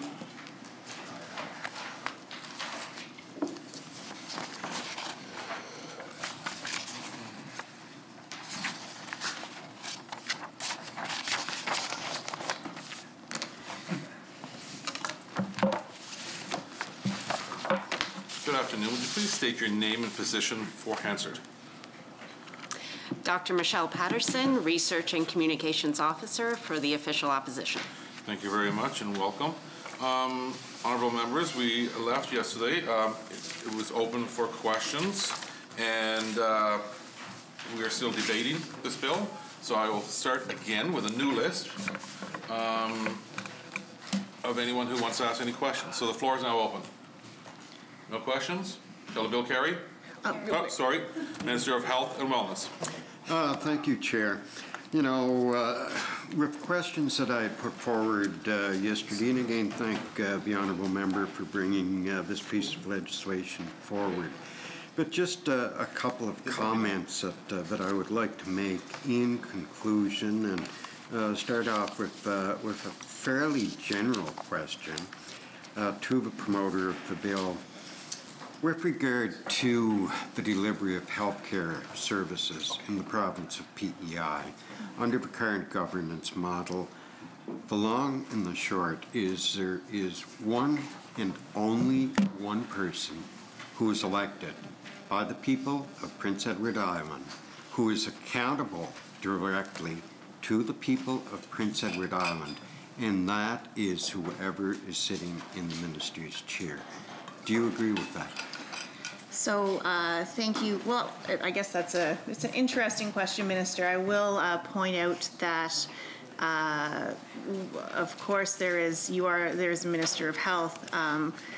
When we talk about good governance, though, we talk about what are the best ways to ensure that our system is working toward the best health outcomes for Islanders, and that really needs to be the priority in how we are organizing our systems and ensuring we are working toward the best governance possible. So there are still many components of our healthcare system that and of Health PEI that really will still be under the direct purview of the minister. So we talked about the strategic plan, we talked about budget, we talked about the business plan. What the role is of Health PEI, of the board, is to operationalize those plans. So I'm not sure in what way your question directly relates to these amendments around good governance.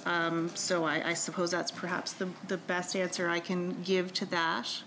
No, it was Minister of Health and Wellness. Thank you, Chair.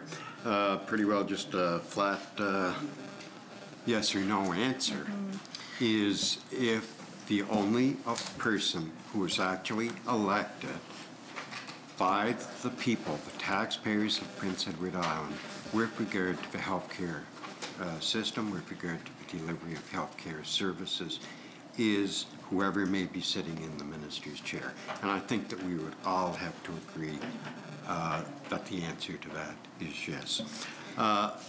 One other point or question I would like to bring forward. The amendments that were brought forward back in 2018, just wondering if, and we did talk yesterday about who you had consulted with in the preparation of this piece of legislation, but the amendments that were brought forward in 2018, who did you speak with regard to the impact, positive or negative, of those amendments? Other than over and above, was there anybody over and above the ones that you had indicated as far as consultation? Thank you. So we did also have a call for public input that we received 5 submissions, as well as some comments on social media, where we also shared that open call for public input. So, through that process, we had some questions, but generally there was support again for these amendments.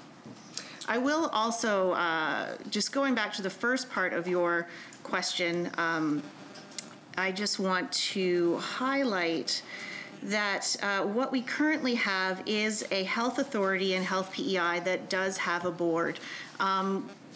These amendments are not a complete restructuring of that system, which it sounds like is what the minister is describing or alluding to, in which the responsibilities for all health services on PEI would be placed completely under the department and the minister.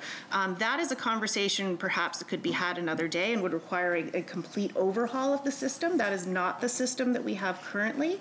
What we are trying to do here is work with the system that we have, which is with Health PEI as a health authority that has a board, and ensure that the governance structure of the system that we do have is as effective and appropriate as possible. So it will work for the long-term healthcare outcomes of Islanders and ensure that our healthcare providers are able to work effectively and in a comfortable and confident manner, that their work is going to be predictable and that they're going to know what the plans are moving forward without last-minute changes that the minister alone would be able to make. So, we're not talking about a complete overhaul of the system here.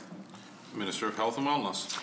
Thank you very much, Mr. Chair. And, just a couple of wrap-up comments that I would have here is the promoter mentions feedback on social media. I have a concern of drafting legislation. Personally, I have a concern putting forward legislation that's based on social media feedback. We look at the collaboration that I had put forward, asked yesterday, and the feedback that was received was minimal at best. There was a jurisdictional scan that was carried out, which I do appreciate. The promoter had referenced best practices. Well, you look at, certainly there's a variation across jurisdictions, and the way that the governance model is structured in various jurisdictions, Mr. Chair, I'm sure each of those jurisdictions continually review, but having said that, what may be considered by one jurisdiction is as their best practice is going to be different than what is considered the best practice in another jurisdiction. We had mentioned yesterday that there was only 2, I believe, that the promoter had indicated. But actually, the information that I have and have been provided with is that there's 4, Saskatchewan, Nova Scotia, Nunavut, and Alberta, and similarly in New Brunswick. But anyway, those are, for at least at this point, Mr. Chair, my closing comments. Thank you. Okay, welcome. So I will just say, I suppose it depends on how you are interpreting that legislation, but the comment on social media, I could see your concern if that was the only consultation that we did. As you noted, criticism in other uses of social media, if that's the only outreach that's done, that is a problem. I would agree with you. Of course, that's not the case in this bill. I also want to note that, again, these changes in this bill are simply repealing what was put forward in 2018. So other than keeping the East and West representation, I've not gone beyond what those changes were. So, if we look back at the consultation that happened at that time, again, I will note that the only consultation that took place was with the board at that time, and the board at that time said, no, this is not a good idea. We do not want these changes. And then they all resigned once the changes passed. So if consultation is the concern, and I can't stress this enough, that is absolutely a reason to support this bill. Thank you. O'Leary Inverness. Thanks, Chair. Yeah, I kind of want to weigh in some of the debate in this, and it's one of these ones that, as a former Minister of Health, and I've dealt with under the previous board situation, and then the the next minister made some changes to the act. Like, I always look at this as a minister of health. There's always the tug and pull between a board and the minister. If it's too much to all board operational sides of things, you get into issues about money. Boards might want to do something. They might want to consolidate services that may not be in the best interest of Islanders or in certain regions. And I think a minister always has to try to find that balance on how they do that and how they deal with the services. I would say from my time, and the board that was there when I was there, there was a pretty good relationship that we had. And but these were the challenges that you were always faced with. As a minister, you're handed an envelope of money. It's like a budget, we call it. And the Minister of Finance is always sort of allocating, in my opinion, it's always a little less money than you'd want. Every minister will go through that same, I've went through 3 different portfolios, and it's always tough. And when you have a board that's able to make those types of, that's not their... They're focused on the delivery of service, not so much on the budget. And that's where you run into this tug and pull between issues around consolidating of services. You could probably close all our community hospitals, and you could consolidate everything, and that's probably more cost efficient. But it's not where Islanders want to get their services. It's not the way, in my opinion, where Islanders want to go with health care. I was a big advocate for the hospital in O'Larry and making sure that it provided the service. I think the key is that we just don't duplicate services in all these facilities. We make use of them. So I'm kind of caught in that dichotomy, I guess, of saying that your bill has some merits. It's kind of a morphing of the current legislation of the way the structure goes to what was before. It's kind of an in-between there.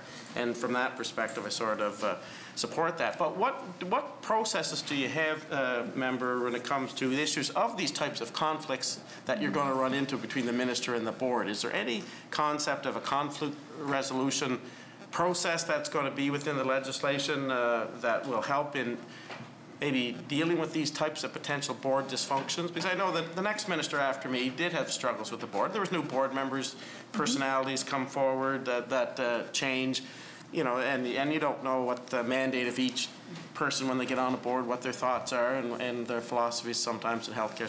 So do you have any sense of how that would unfold? Yeah, absolutely. And, thank you for this question, Honourable Member. First of all, I would honestly be, more concerned about, sort of what you described as more extreme or drastic, changes to the system occurring from one person, one minister having that power, rather than a board of 7 to 11 Islanders representative from across the province, including guaranteed representation from the East and West. So I think that weighing that, the concern is much more with one person having that power. But it is, you're right, it is work. Yes. I think if anybody, took the job of health minister expecting that it would be an easy one or that they would, be getting out of work, it is, they will be surprised. It is most certainly a difficult job and one that requires work. And some of that work, part of it is building relationships and working with people like the board, to work toward, again, the best health outcomes for Islanders. So some of that responsibility is on the minister. And one of the formal ways that responsibility is on the minister in this act, which will still be there, is the ability to create an accountability framework. Now, this was actually something that came up when the changes happened in 2018, and there was a guarantee that, okay, these changes are going to disrupt the structure, but we will have an accountability framework right away. That was the promise. And it hasn't happened, and it hasn't happened with the current government. It's still in flux. So creating that accountability framework that clearly outlines, who is responsible for what and what those relationships look like is an excellent way to build that relationship effectively and mitigate some of those concerns. Michelle, is there anything else? No? Okay. O'Larry Inverness. See, there's one. It's sort of the same issue that we're dealing with the Island Regulatory's Appeal Commission issue that that we're trying to find out. Where's that balance on it? Because once again, from my experience, when it came to these tough issues that you'd be making within the healthcare system, the one person that always had to be accountable in the end was the minister. He was the one that, or she was the one that had to sit on the floor of the legislature, answer all the questions, and I'll say it's a bit of a cop-out to say that, well, that's a board decision, you know. I don't have to answer that, and this is what we see sometimes with issues around Iraq as an example. So I mean, and I'm a big believer that there needs to be accountability by the minister, and the public gets accountability through the democratic process by electing the people here to provide that sense of criticism. So, and that's why I got to go back to saying the minister's making that ultimate, or should be making the ultimate decision, but a board is there, and there's always that tug and pull between the two of them. So like I say, I fundamentally believe in a board, and it's good to have that feedback coming from a board, but I also feel that there needs to be support from the minister. They're the ones that have to answer the questions. They are the ones that are always in front of the rallies, the protests, from my experience anyway. Never would see a board member anywhere near me. So, you know, so when the tomatoes are coming, it's the poor minister that has to deal with that. Like I say, so I generally fundamentally believe that there needs to be some board and structure, but you know, I like the way you're kind of thinking about the legislation. I sort of see it as a bit of a morphing of the two. I don't think it's any more of a better solution to healthcare delivery than no board or a full board. Like at the end of the day, these are all tough decisions, and they're all financially driven in many ways. But I think so. What's your thoughts on that as far as you know, like I say, I do find it a bit odd that, you know, your party seems to be thinking one way when it comes to the Iraq issue, and then a different way this way. It's, you're kind of picking and choosing your spots there. But well, in regards to this legislation, I do want to. So thank you for the questions and the comments. First of all, I think that again, the job of the minister is difficult, and yes, the minister is the one that is the public face and does have to answer those questions. But the goal in creating legislation around our healthcare system is not to ensure that the minister's job is easy as possible. Quite honestly, you know, that building that effective relationship between the board and the minister is part of that job. And the better that relationship is, the easier it will be for the minister to be the front face of what's happening. I want to just touch on the idea of leadership. So, you know, really, it takes strong leadership, you know, for this file. I mean, it's a complex one, and you know, the member knows that very well. But when we think about leadership, you know, leadership is not about holding on to or taking hold of every last bit of power you can possibly get a hold of. It's about building those relationships and effective communication and leading with, you know, integrity and respect. And that's really what, you know, it does require more work, but that is the expectation of someone who is holding the role of health minister. And when we look at what is going to be the best system to move us toward the best healthcare outcomes for Islanders, it is one in which the board can make decisions based on evidence, working with the healthcare professionals and Health PEI, working toward long-term outcomes without disruption in plans that are evidence-based. I have an intervention from the Minister of Health and Wellness. No, it was more a comment, and I do appreciate the honourable member bringing up, with regard, as well as the promoter, the building of relationships with the board. The afternoon after I was sworn in as Minister of Health, the first meeting that I had was with the chair and with the board, so that they're in the complete board of directors. And I do agree, like, it's extremely important to have that representation from right across PEI, right west to east. It has been mentioned here with regard to the accountability framework. That is one thing that, and I was so happy to see a draft of that at that very first meeting, which is still being finalized, but to see that that is moving forward and is going to be, you know, in place very soon. But it comes down, I guess, to me, I think that there's so many different, as the members of the critic certainly appreciates, and I appreciate your comments, as the honourable member from O'Leary Inverness, former health minister himself. Is it challenging? Without a doubt, it is. But I think at the end of the day, like certainly we're all here for the best interests, with the best interests of PEI at heart. I think too, though, we look at prior to 2018, what was the governance system then? Prior to the act that was put in place back in, I believe it was proclaimed in late 2009, the different governance system structure that was in place right across the province. But I do think it is extremely important to maintain the powers, and I don't want that to sound in any way negative connotations with regard to powers, but the powers of the accountability that the minister does require. And I think at the end of the day, too, you look, the honourable member from O'Leary-Inverness referenced himself that were there some, for whatever reasons, were there some conflicts prior to 2018? There were, without a doubt. I think everybody here would agree with that. But anyway, overall, Mr. Chair, no specific question.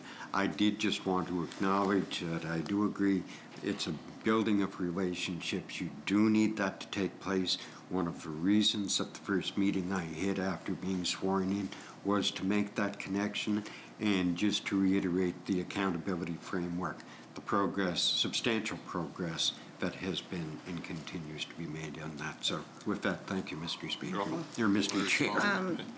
Yes, and I thank you for those comments, Minister. I want to note that it's very easy, I think, to say that we shouldn't be talking about power. Let's not talk about power when it is one who is holding all the power in the situation can say that.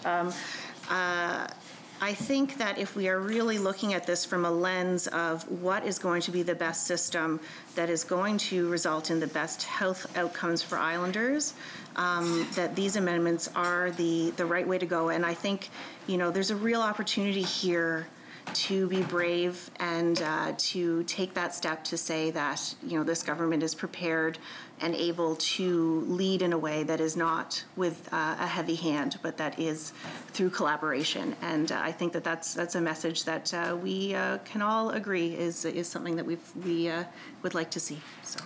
O'Leary-Inverness.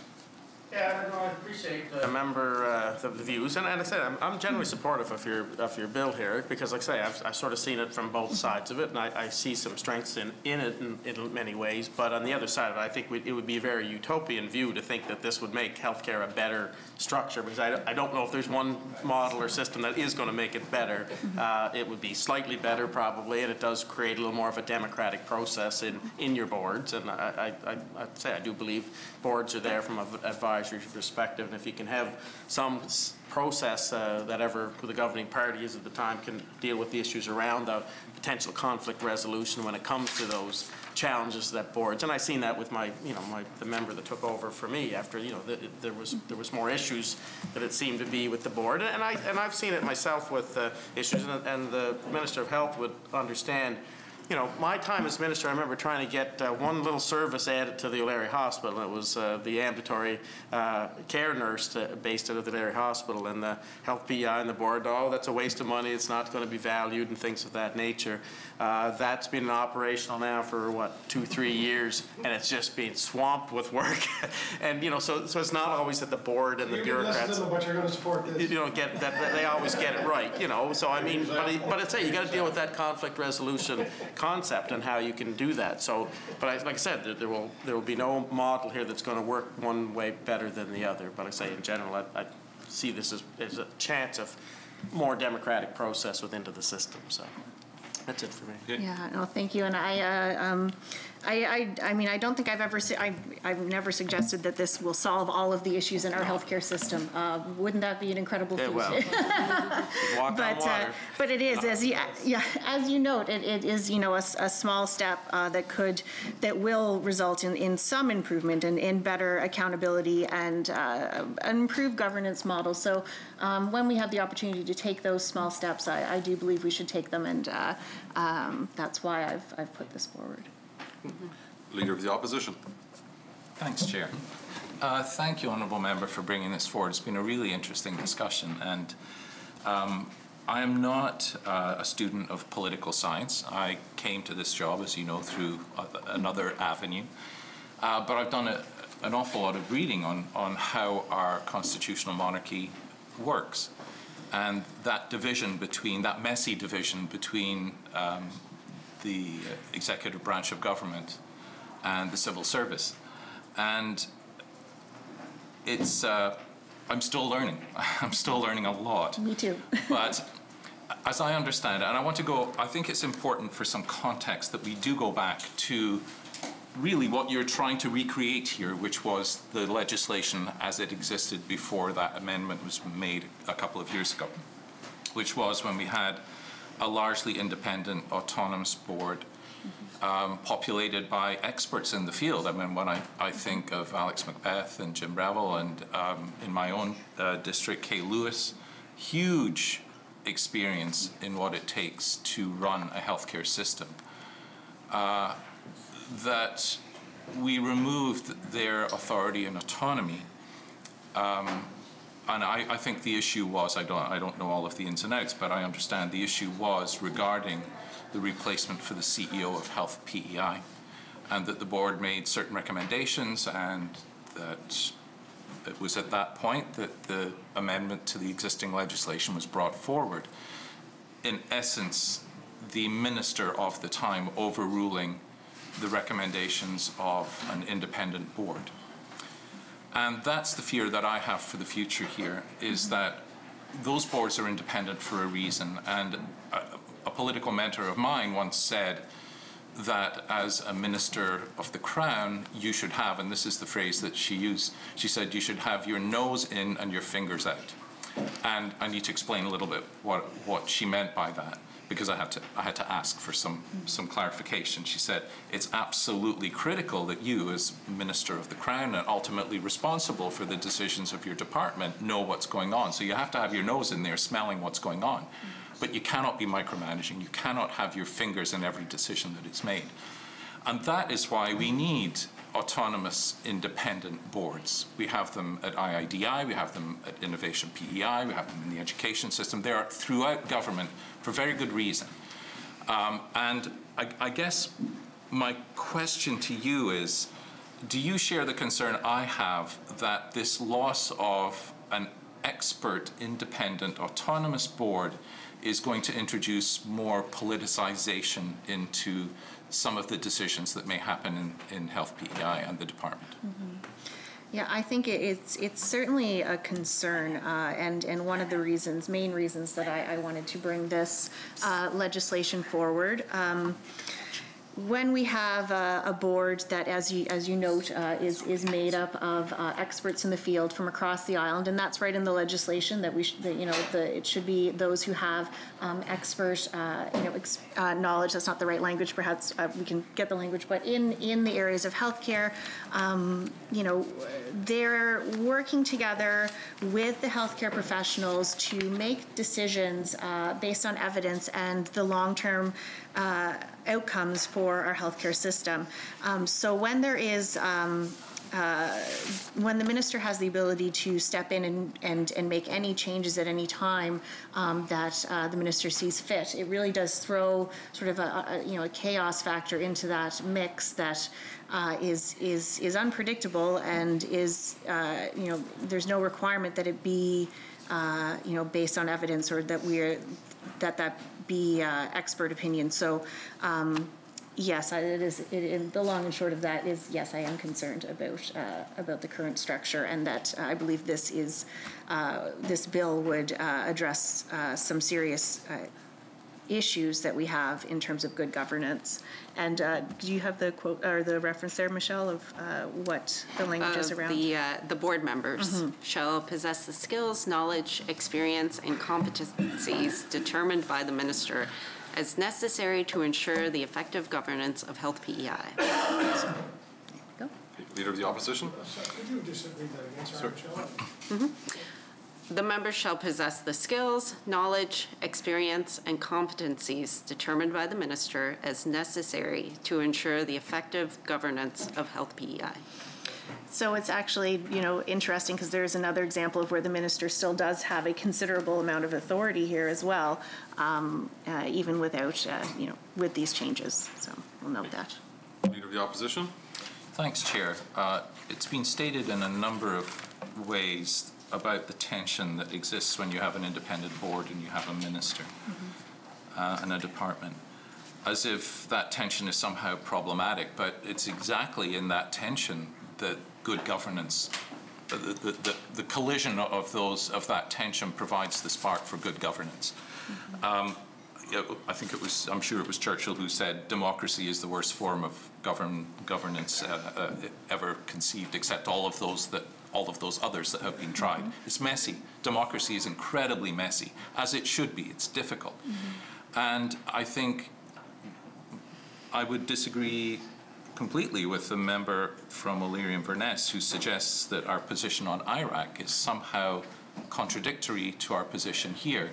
I think there's a great consistency there where the independence of IRAC and the importance of that independence free of political interference is exactly in alignment with our position here, which is to create a board which is free as much as it can be from political interference. So whether we're talking about the paving of roads, whether we're talking about land purchase decisions, or whether we're talking about here the operationalizing of health policy, I think that independence from the minister is a critical aspect of what is good governance. I'll finish my thought. I understand that we're at the end of time here. So I guess I just wanted to make that point, that democracy is messy and and as it should be, it's difficult. And that when expertise lies in a board, we as politicians are generalists. We have to be. We cannot be experts in all things, and we rely on experts in the civil service to guide us. Absolutely, the politicians provide the vision and the direction, but we rely on experts to operationalize that vision and that direction. And I think that's what this piece of legislation is trying to do. I'll stop now, Chair. I know we're over time. Thank you. Yeah. Now, as prearranged, we're going to move over to third-party time, but I'll get the promoter to adjourn debate. Certainly. I move the Speaker take the chair and the chair report progress and beg leave to sit again. Shall carry.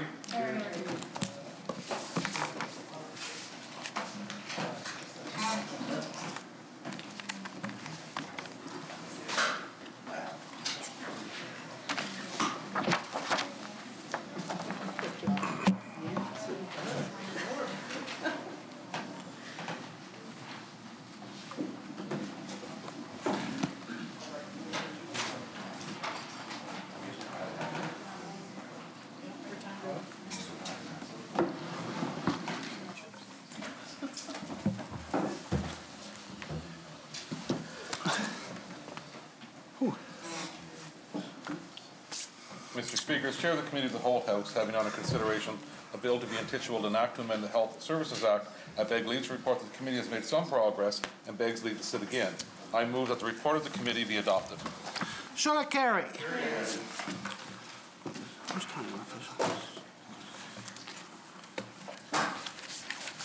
The Honourable Member from Cornwall, Meadowbanks, the third-party House Leader. Mr. Speaker, we call motion 33. Shall I carry?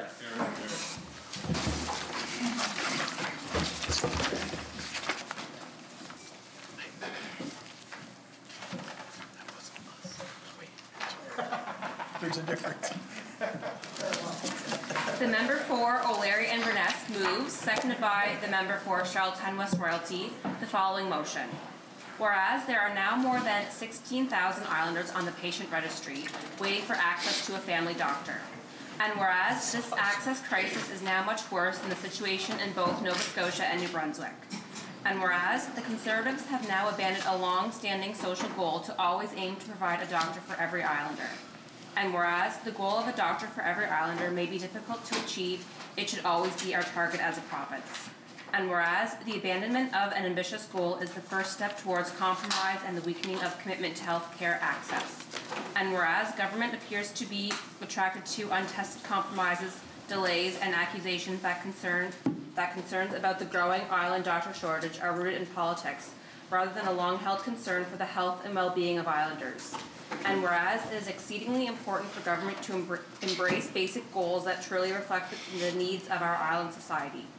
Therefore be it resolved that this House endorse the long-standing goal of providing a doctor for every islander and continue to make efforts in constant pursuit of this ideal result. I'll call on the mover of the motion, the honourable member from O'Leary Inverness, third-party whip. Thank you, Mr. Speaker. It does give me great pleasure to have the opportunity to speak on this particular motion. As you're well aware, Mr. Speaker, as a former Minister of Health and based on the line of questioning that I've put forward in this legislature to this current government regarding some of the challenges in health care, I feel it's important to bring forward a motion that gives at least me and our members and other members in this legislature to weigh in on the issues and challenges and viewpoints that we have on the delivery of health care in this province, Mr. Speaker. I certainly have felt that there have been many answers that haven't been forthcoming by this government. I think of questions in trying to find out the amount of physician vacancies at the Prince County Hospital, although that question was a couple of days ago, still do not have the answers on that. And I do find that a very troubling perspective, Mr. Speaker, as the Minister of Health actually is from the Prince County area, and I know my time as Minister of Health, I knew exactly the amount of vacancies on a daily basis that were available within that Prince County region because it was my friends, neighbours, constituents that were always coming forward, Mr. Speaker, and asking me, I can't get an appointment and some of the challenges that are out there. So I was always very aware of those situations. And I'm not saying as a Minister of Health that I wasn't aware as much as maybe other parts of the island, but the reality is that, you do tend to be more in tune with what you know the most and the people that you talk to the most, and you do tend to be more up on those types of issues. So that's why I'm a little troubled that the Minister didn't seem to be able to provide some of those answers, Mr. Speaker. And I found that the government certainly is great at telling stories. It always has the rational reason for some reason why it made a decision.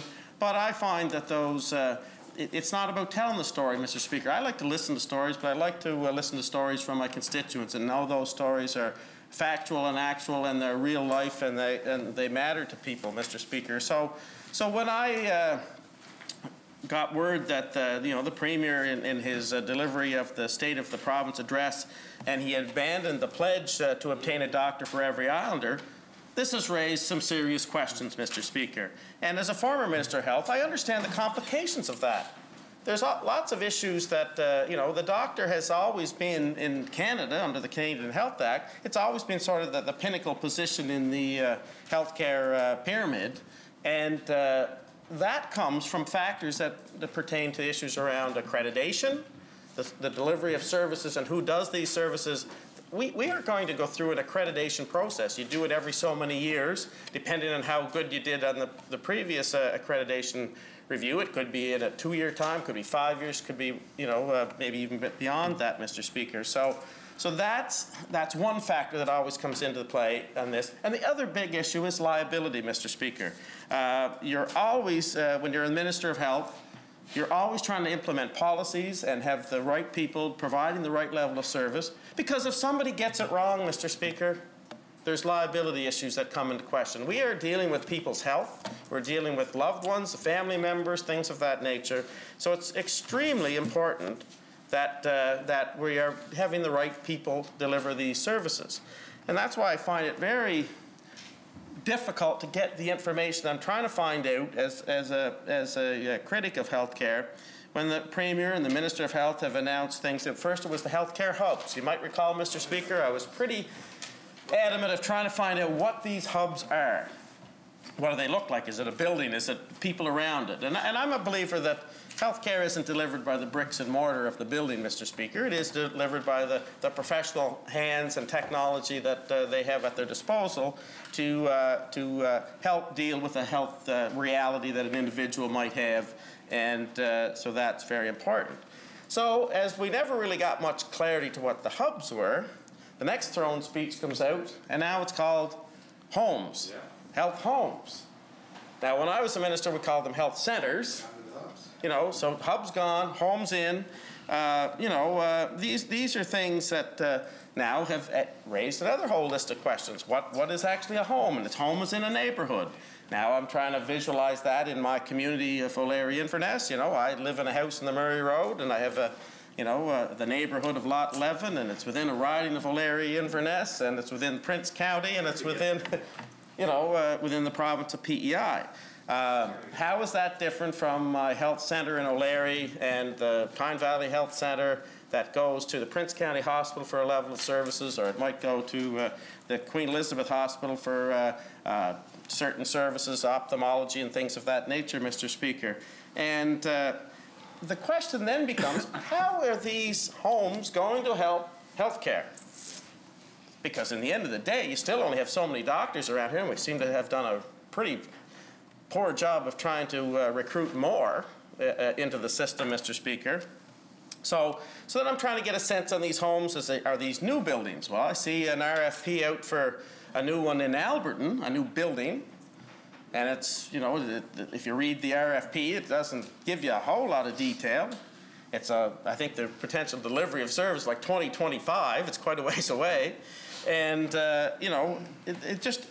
we just don't get a real sense of that. So how does that fit in with the other 4 that are supposed to be? Or is this the home, or is this just a replacement of the Doctors Medical Center in Alberton? Don't know that answer. Can't seem to find that answer out. The other part would be, where are they located?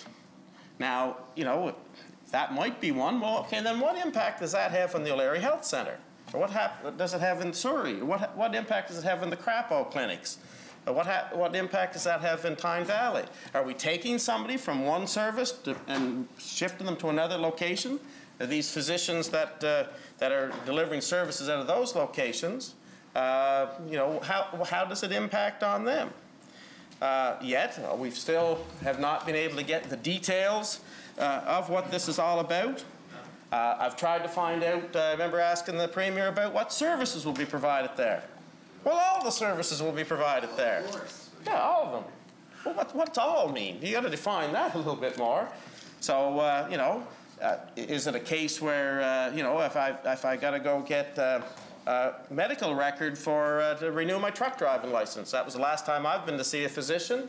For whatever reasons, I've been kind of silly enough to sort of keep my truck driving license as a politician.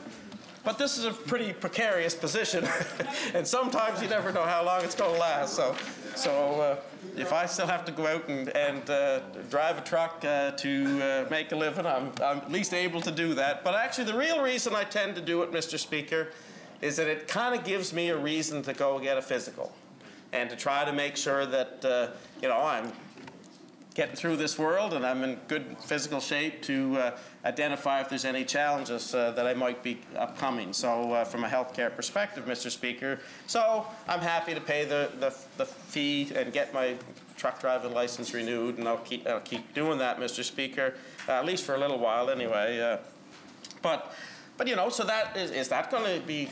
And from my perspective, my understanding is, it can't be the janitor that signs off on that for the Department of Transportation. It can't be a nurse. It can't be the receptionist. It has to be the doctor that signs off on that. So it seems like, is that something, a service that you'd get there? I think of the situation, somebody, like as an example, we talked one time here about having oncology services. I think that was in a previous throne speech, that the government was going to come out and deliver oncology services in rural hospitals, I believe was the term. I kind of advocated a little bit about O'Leary. I thought it'd be a great spot to have it. We have an ambulatory care nurse, and IV therapies are provided there. That would make perfect sense. Yet, not a thing. Nope, don't hear a thing about where that service went. It's gone. Poof, vanished in thin air. But is that going to be housed in this home? Instead of the health center, it's going to be in the home. So then if you're going to provide some of those services, do you have the supports and backups for that? And if you already have that, if in a place like O'Leary, why do you need a home up the road a few miles? It doesn't seem to make much sense to me, Mr. Speaker. So it's very critical that we get clarity on the types of services that will be at that location and how our physicians and those patients that are unaffiliated with the family doctor are going to access those services. You know, we always sort of say that we always have access. All islanders have, all 150, 60,000 of us have access to a doctor. It's just that you may have to go to an emergency room. We have our two main emergency rooms, Prince County Hospital and QEH, and we have two sort of support emergency rooms at Kings County and Montague and in Alberton. And so, you know, is that the type of access we're requiring? Well, that's not the access. If I'm wanting to go get my medical to get my truck driving license, that I can go to an emergency room and get that. Can't be done.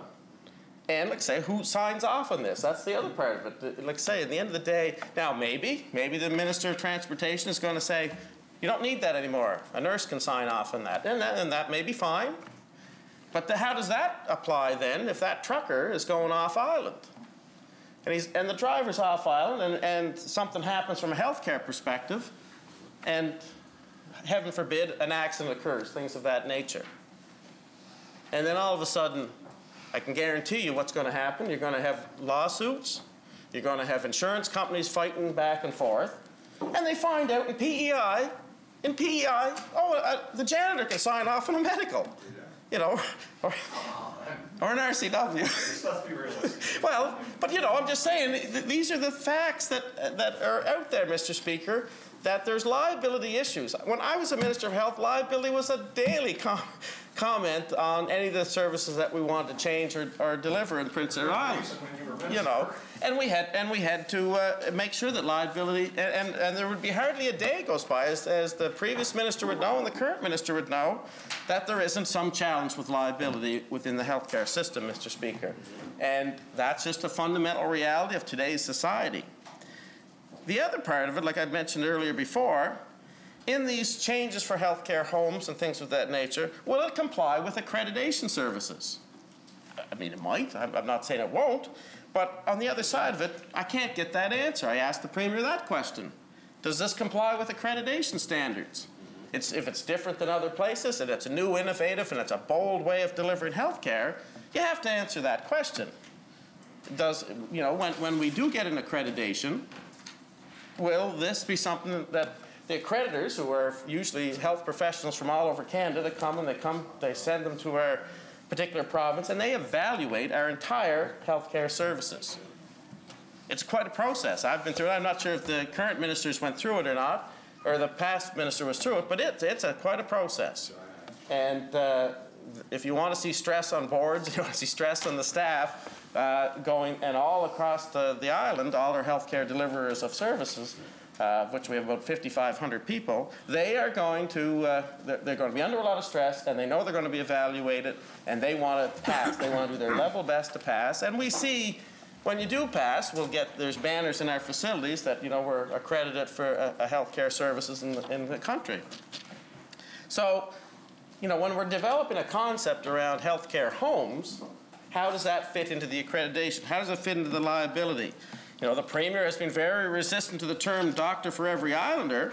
However, this is what many islanders expect from their government, because they want access to these types of services. And they need clarity if you're changing those services.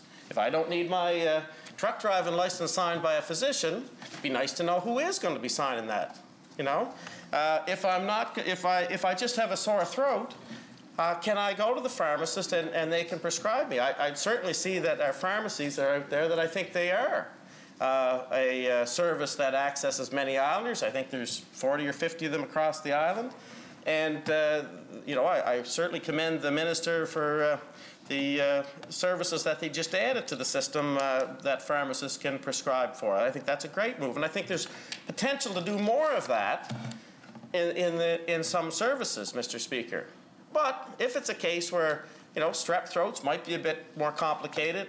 What if it's a child? Can they take that person to a pharmacist and get a prescription? Is that a safe and effective way of dealing with a potential medical issue? The way we have it now, if you can go to see your family doctor within a few days, you have that ability to do that, and you know that it's going to be a healthcare professional that is trained at that level of family medicine, and they can make those decisions. So I think that's where we need that sense of clarity, and why it concerns me so much, and why we've decided to come forward with this particular motion, is that when you have over 16,000 Islanders that don't have access to a family doctor, they need to know those questions. Can they access that stuff? And what are the implications? And, if I don't have a family doctor, and who can prescribe me something should I require it? And is it the right prescription? And is it to deal with the efficacy of whatever my particular illness is, Mr. Speaker? So, when we see numbers like the first part of this motion, it talks a little bit about whereas now more than 16,000, when somebody said today it's 16,500 and some Islanders in the patient registry waiting for access to a family doctor. And I know, I keep saying them, and they threw it back on me that you didn't put all your patients on either, but we know there's at least 3,000 patients that aren't on that registry from Dr. Crothers. So we know that number is closer probably to 20,000. And I understand why you don't put those on immediately, because usually the rule of thumb is with healthcare is you try to hold together that panel size for a new physician that might come in and take over that position. So now that's a large panel size, 3,000 patients plus. I mean, I think in general terms you see doctors would have between 1,500 and 2,000, but the reason you hold them together is because that if a new physician does come in, they can take over all the files, all the paperwork, and they're ready to deal with, and they're up to speed. And they might even have, Dr. Crothers might have had some staff that would be familiar with these patients, and that doctor fills right in that position and moves forward. The other issue is that you can hold that panel together for about 6 months, and that allows that the files don't get too overly outdated, that those patients can go see maybe a nurse practitioner or other services that they can provide for that. So that makes some sense in doing that. But we know 3,000 patients is a high number. That's a fact. And we know you can't fill, you got 16,000 without. So let's be honest, that's close to 20,000 people without a family doctor. So that's about 7 positions that you've got to fill just to kind of start to break even. And, the other part of this, Mr. Speaker, like I said before, I knew it's a tough battle to try to get all Islanders to have a family doctor. I'm not disputing that for a moment. I had it, I guess it was around 8,000 when I was minister. We've seen it over double since my time, and that's not all that long ago. That's 3 years ago. And, the government says, well, we inherited. It's the mess we inherited. Well, I can tell you what we inherited back when the Binns government went out. What was that? Same thing. Look, there's numbers that they were abysmal at that time too. Now, I'll talk a little bit later on as I keep going on here about what we did achieve for the numbers that we had when I was minister, Mr. Speaker. And we did. We were down around 8,000 people on the patient registry. Not great numbers. Not numbers I'm proud of, Mr. Speaker. I tried my best to try to get it as good as we can. And I do know that, Larry, my riding, Mr. Speaker, we had 2 doctors. Now we have 4. And they're pretty stable doctors. And West Prince got very stable in its healthcare system. Now, Dr. Fox was there when I was there. Now they've got Dr. Entwistle. But, so they recruited one. But I guess the point I'm trying to make is that we did have a fairly good complement of family doctors during my time in West Prince.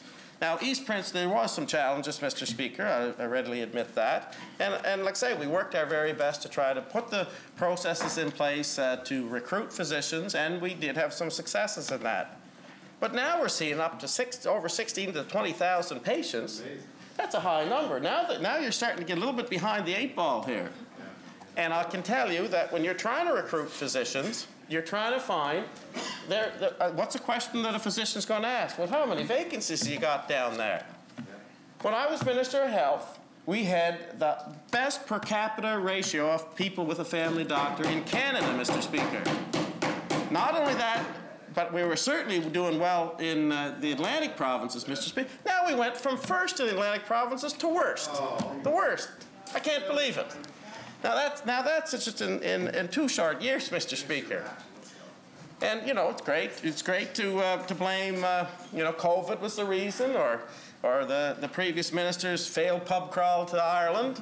Didn't go so good, you know, but you know, that's what happens sometimes, Mr. Speaker. You know, when you're trying to drive the snakes out of Ireland, it sometimes takes a while to do that. But he must have got a lot of blarney when he was over there, that's for sure. But anyway, I commend the minister for trying. He tried to recruit doctors. I suggested many times here that places we should be looking at was out west, Mr. Speaker. I think we had some possibilities there. To probably recruit some physicians. But we haven't seen much success on that side of it either, Mr. Speaker. All I can see that we've done so far is we've hired one doctor to try to find another doctor, to which we've taken a doctor out of the system to go find others. It's like the blind leading the blind sometimes, Mr. Speaker. We have to get our professional recruiters in place. We have to get them going and spend the money to go get the people out there and try to find these physicians. They're not easy to find. There's not an unemployment line of a whole lot of physicians out there. My time as minister, Mr. Speaker, you'd have a lot of doctors that were trained in other countries, and they would come forward, and I'd hear people say, there's a doctor in South Africa. They're interested in coming. We'd go check them out. And, you know, sometimes their educations weren't up to the Canadian standard. Any physician we recruit outside of Canada, they have to pass the medical exams for Canada, because Canadians require a certain standard of professionalism in their delivery of services, Mr. Speaker, that they have confidence that these people are trained. Then they have to get their license approved by the College of Physicians. And sometimes there are language barriers that are impacted on that regard, Mr. Speaker. And that has once again, a bearing on, once again, that Islanders have confidence in the people that are delivering these services. Do they all work out? I've seen situations during my time as minister where physicians got through the process, passed the test, got their license approved, and started practicing, and it didn't work out real good. And what tends to happen is you get complaints. Complaints then are forwarded to the College of Physicians, and all of a sudden a license gets pulled. Now the minister's left with a scenario that they've got somebody that they're going through a review, they're trying to figure out whether they're competent and capable in the proficiencies of delivering health care in the island, and all of a sudden, after a lengthy process and appeals and the list goes on, they're gone. And then you get another vacancy. So it's quite concerning, Mr. Speaker, when we see us go in Prince Edward Island in 2 short years from first to worst. And we have to do better. We have to do a better job of recruiting, and we have to make sure that we're putting in a system that eliminates the impediments to professionals from working here, but yet provides a good standard of service that Islanders can expect. And my time, you know, we really focused on trying to create collaborative models of healthcare. And that's where, once again, we always had the doctor as the peak of the pyramid.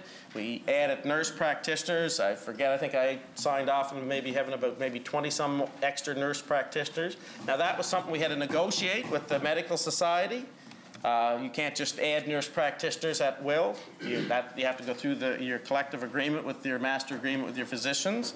Now, I'm not saying that there's not systems in place to renegotiate some things quickly if you want to add a few more nurse practitioners into the system. That can happen through the master agreement, Mr. Speaker. But you know, just in those years that I've been a Minister of Health, you know, we've seen, like I say, we went from first to worst, seen the patient registry double, close to triple. You know, I keep saying, I've said it here before, that, you know, your patient numbers are rising faster than your debt ticker clock, Mr. Speaker. Just zoom, up they go. It is clear that the problems are quickly worsening in island health care, Mr. Speaker, and instead of recommitting to a goal of seeking a doctor for every islander, the Premier decided not even going to try anymore. We're going to come up with a new system. We're going to roll the dice. We're going to see what these homes are going to do. But yet, you know, once again, as a critic looking over, I heard shovels in the ground for the Hillsborough Hospital the day after we're elected. That's fast. No shovels much yet, you know. I mean, they're talking, maybe they got some sidewalks they're working on there now, but we're not seeing any of the real services that are needed for Islanders that they can deliver, Mr. Speaker. So that's where I sort of feel that, we need to make sure that we're going with the lofty goal of trying to find a doctor for every Islander and understand that there'll be challenges. But if you still only have the same amount of doctors, I've said this before, you have, I don't know, there's probably about 100 family doctor positions out there, and I think you might have, about 80 now, something 80-some. So you have to do a little bit of math here. So let's assume you've got 80 doctors, you got 150,000 people. There'd be some that would be infants and things of that nature.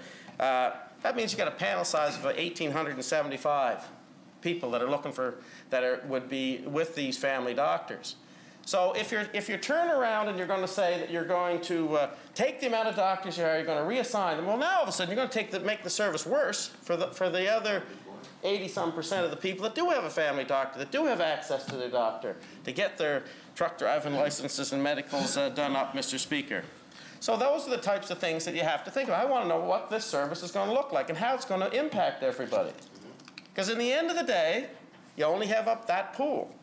You have a pool of that many doctors. So if you can recruit that many and divide your numbers, you can get back to 1,500, then people say, well, I can accept that level of service. But if the rest of it, if I get to share my doctor, that he's going to be dealing on the way bigger panel size, then I don't have access to that doctor as much as I might like or my family might like. And then that impacts the backlogs and the problems that may exist on that, Mr. Speaker. It's the same with our emergency rooms.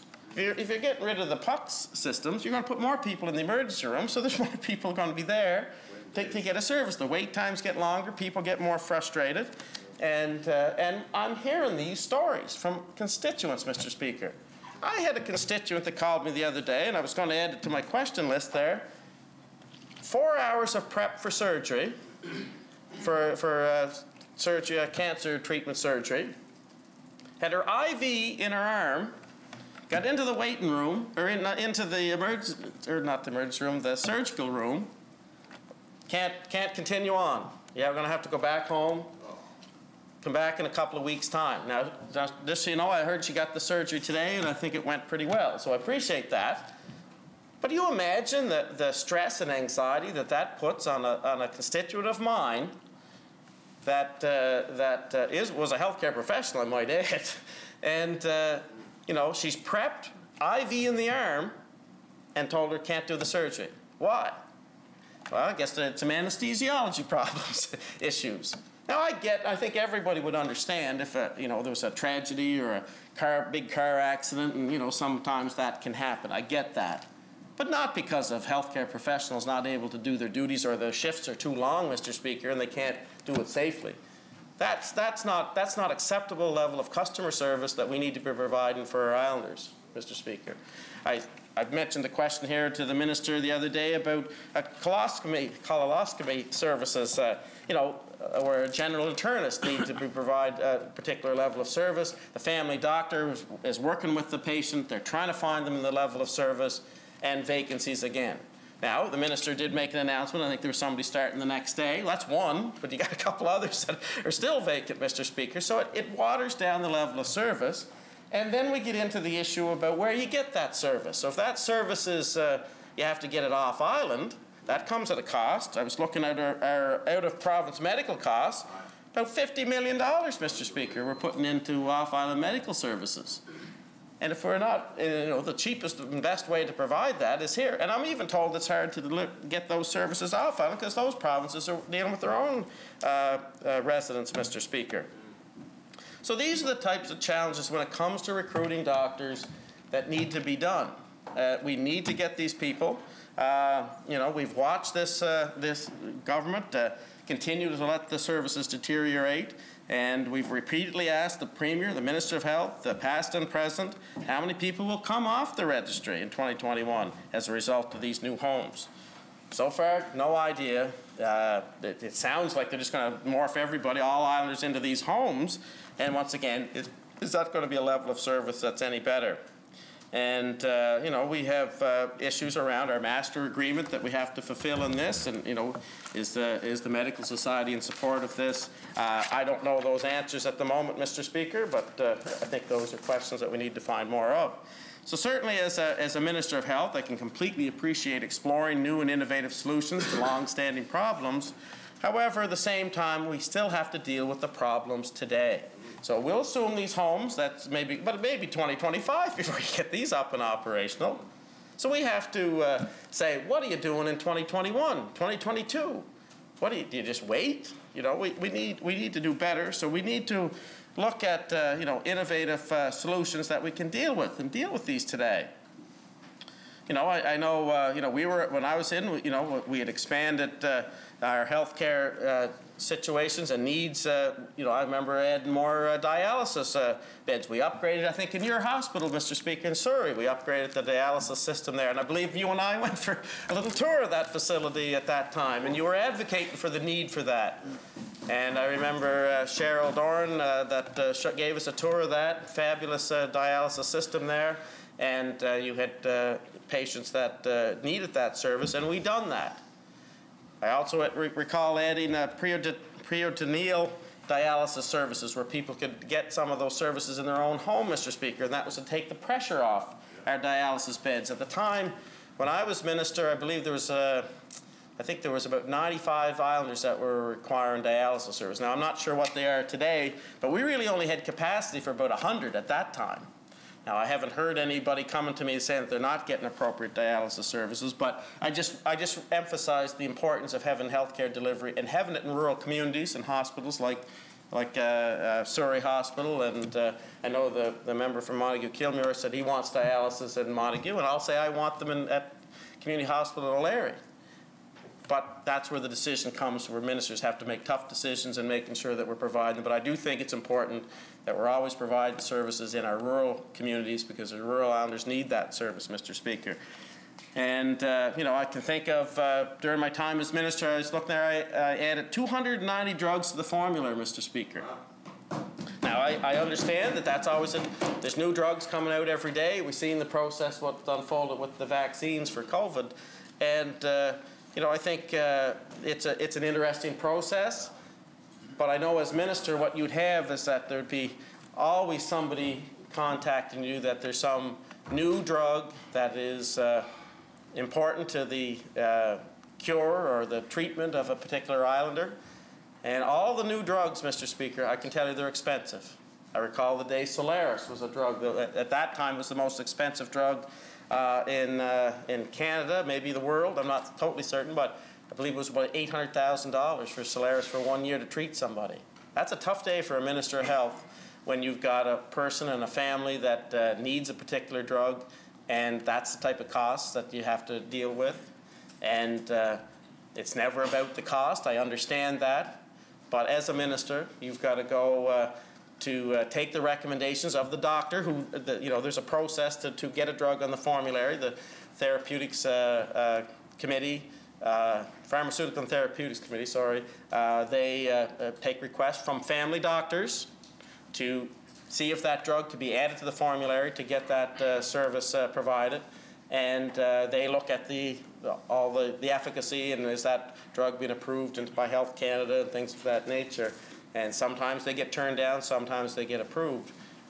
But when you get the word from the Pharmaceutical and Therapeutics Committee that that they would like to recommend it, then the minister's got to go to the Minister of Finance. Because usually, I can almost guess the Minister of Health doesn't have that new drug in the budget. And then you got to go through that process. And, you know, I'll say my time as governor, I'm sure the current government will do what it can to make the right decisions when it comes to that. But that's what you're kind of up against, Mr. Speaker. I can remember another big announcement that I made when I was Minister of Health was we added the PEI generic drug program. 16,000 islanders taking advantage of that particular program. I'm not sure what it's probably way higher than that now. But we didn't do nothing, and we didn't leave this government with a barren cupboards here. There was lots of things going on. We had lots of physicians, we had lots of people doing things. Never what I would have wanted, maybe, Mr. Speaker. But we didn't inherit a perfect situation either when we took over government back in 2007. Another thing that I did to try to help Islanders, Mr. Speaker, you recall, I remember it was I think it was the member at the time from Charlottetown West Royalty, Bush Dunville, former member here, put a lot of emphasis on free parking at the QEH. You know, and we added that. Not a huge cost in the scheme of things, but that would be something that we've done. I can recall adding occupational therapy services. Restorative care services is something we added in at the Prince Edward Home and at the community hospital in O'Leary. Wonderful services that kept people from accessing their doctors and trying to alleviate the duties that all these doctors had to do to keep these services done. We added new lab tech positions at QEH, remember? Because once again, testing was required, you know. And one that I recall that was during my time was we had a new linear accelerator, Mr. Speaker, at the Cancer Treatment Center. And we had to, not only in our case, it wasn't a matter of just adding it, we had to build the building around it because we only had one. So we had two, so if you were adding another one in, you couldn't take one down, so we had to try to have space for three and try to always keep two services there, Mr. Speaker. So those were tough, and those were big money items. So those machines are new, fairly new, you know, so, but this isn't, you know, then we get into the whole issue about you deal with the Canada Health Act, Mr. Speaker, is another big issue. You have to comply with the Canada Health Act. You can't privatize services. You have to be careful what you can privatize and not. And I'm not disputing for a moment that you can't privatize the issue about the mobile rapid units if it's very comparable to an ambulance. But, you know, at the end of the day, you know, we get this mixed communication that they're going to add this service to the system. It's going to be managed by Island EMS. And then we're told it's not managed by Island EMS. Then we said it was first was going to be operated by Island EMS. Now it's not being operated by that. So then I'm saying, well, what's the point of Island EMS? Where's Medivi's role in this? Well, they're just providing some rent, some space. You know, so these are the things that I've asked questions about. What's the get-go on this? Like I say, I don't have a problem with the fact that Island EMS is involved, but come clean with Islanders. Tell us what it is. Is it a privatized system or not? How's it work? How do you work with the Canada Health Act to see that it's managed, if it's managed by a private entity, but it's staffed by the health PEI people? How does that work? Is that a workable arrangement? What do the people think about it? It's almost like, you know, our Jack and the Beanstalk Premier come up with, you know, here's an idea. I get some magic beans. Maybe I'll spread a few beans around. And I'll get a big, get to the city of gold somehow, Mr. Speaker, and solve this. I know. But you know, these are tough decisions that you make as a government. And I might emphasize, they are the government. 2 years, 2 years, we inherited a mess in 2 years. That's 2 years. You're halfway through your mandate. Halfway through it. That excuse gets a little old. It gets a little old. And Islanders are starting to say, well, the 2 years, they should be able to run something in 2 years' time. You know, so, you know. Let's go find out. Oh, no, they're making some comments about how high they are in the polls. And they are, they're riding high in the polls. But my dad always said, the higher you go, the farther you fall. So be careful of that. Been there, done that. Yeah, somebody will cut that beanstalk down. Yeah. When the Jack of the Beanstalk Premier tells us a story, you know, you have to get it right. And people get a little tired of the stories. I'm getting them. They're telling me. There's not, you know, is there ever any facts to these things? So we got to get these. So it is important that the Premier and the Minister communicate the message right. Yeah, they got to communicate the message right. It's you know, is it Island EMS is running it or is it not? I mean, like I said, that was a simple one. You should have been able to figure that one out. You know, you must have had that thought out and planned. 4 people and we don't, and we're still kind of up in the air. I think the minister somewhat put it to rest that it's not Island EMS. But then begs the question: why was there even a discussion or a contract? It all seems a little fishy to me that people are kind of dealing with this and trying to see what kind of service they can provide? Or is it a case where you got somebody that just says, I'm looking for some money to provide a service? I've had Island EMS come to see me when I was minister, and they have all kinds of little services they'd like to add on. and they're good. You know, it's a good professional organization. But oh yes, they did. I might add that the palliative care was something I had to deal with. But yeah, the Good Shepherd probably would had to give me the authority to deal with it. But still, I was the minion that had to do the negotiating. That's the main thing, you know. So anyway, so I certainly encourage the Premier to reconsider the message that he's sending to Islanders, or his team is sending to Islanders. You know, when he's saying that, you know, a doctor is not obtainable for every Islander. It's just not where it needs to be. Because I keep saying in the healthcare delivery, you're dealing with patient stays. I remember looking at 170,000 patient stays a year we deal with in health. It's a big system and it's a big setup. 95,000 people visit the ER. Is that going to be more? Because all it takes is 4 or 5% more people that are going to the ER than normal, and that clogs the ER. Then your wait times get impacted. And I do remember the Good Shepherd telling me, how are we going to deal with these wait times, Rob? How are we going to get this down to a more reasonable amount? And a tough job to try to explain that. Do you know what that costs, Premier? I said. I can improve it by 10 minutes, but that's going to cost you a few million. Poor Premier near took a stroke that day. It was a tough day. But that's what you're dealing with. And I remember my time as Minister of Health, the wait times, and this is Kai High's numbers for PEI, 4 hours and 10 minutes at the Prince County Hospital was the average wait times. Not great numbers either, and like I say, we had to try to deal with that. Another issue I remember, long-term care. This is one of the comments I was making on the 2 years thing. Long-term care. Average stay of long-term care residents of PEI, we deal with 213,000 resident day stays a year. The average length of stay is 2 years. Well, it's up to 3 now. It was 2 years in my time. Wow. So that's where. Well, I did add more beds, I might add. Oh no. I do recall adding 6 more beds in Belfast. I think 1 more in Tyne Valleys. We did add more beds, and then there was 50 more or 20. More were did up at Les Chenaux. We made those announcements, Mr. Speaker. They can't staff them. So you know, there's no doubt that it's those are tough days to try to make those decisions. But the fact is, 2 years is the average stay. You had 2 years. You had 2 years. That problem should be solved today. But no, not solved. You know, so these are the types of things about, you know, who inherited what.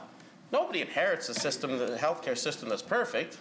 But I had it, at least, and the Premier said many times, you just held it together with baler twine and duct tape. I think Islanders would take today, baler twine and duct tape would go pretty darn good to try to get to this mecca of 2025 when these healthcare homes are going to be in place, Mr. Speaker. You know, during my time, we increased physicians. We went from 80 physicians, is what we inherited, to 93. Not 100, but you know, we're getting there. They haven't added 1. They're just, you know, they're trying to replace a few, but they're going backwards. They get to say, in the end of the day, we got over probably about 20,000 people without a patient registry. You know, at my time, we were trying to recruit 5 family doctors and 5 specialists. I think they're looking for a lot more than that now. You know, we increased, I remember in my time as minister, we increased the RN complement. 13% we increased the RN complement in this province. And when I was Minister of Health, Mr. Speaker, I'd always look at this. We'd be looking at the advertisement. Anybody can go on the government website, and I always would see about 20-20. It'd be 20 internal and 20 external vacancies in the nursing profession. Today, probably like 60-60. So that's 3 times more than my time. So, you know, if you're trying to compare what it's like, this is what happened in 2 years.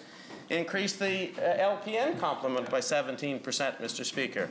You know, and these are some of the Kai that there's benchmarks out there in this, Mr. Speaker. So I think that's the type of thing that I would like to say, that, you know, it's important that we, you know, so if in my case, in our term as government, we added 145 more long-term care beds into the system over a period of time since 2007, I might add.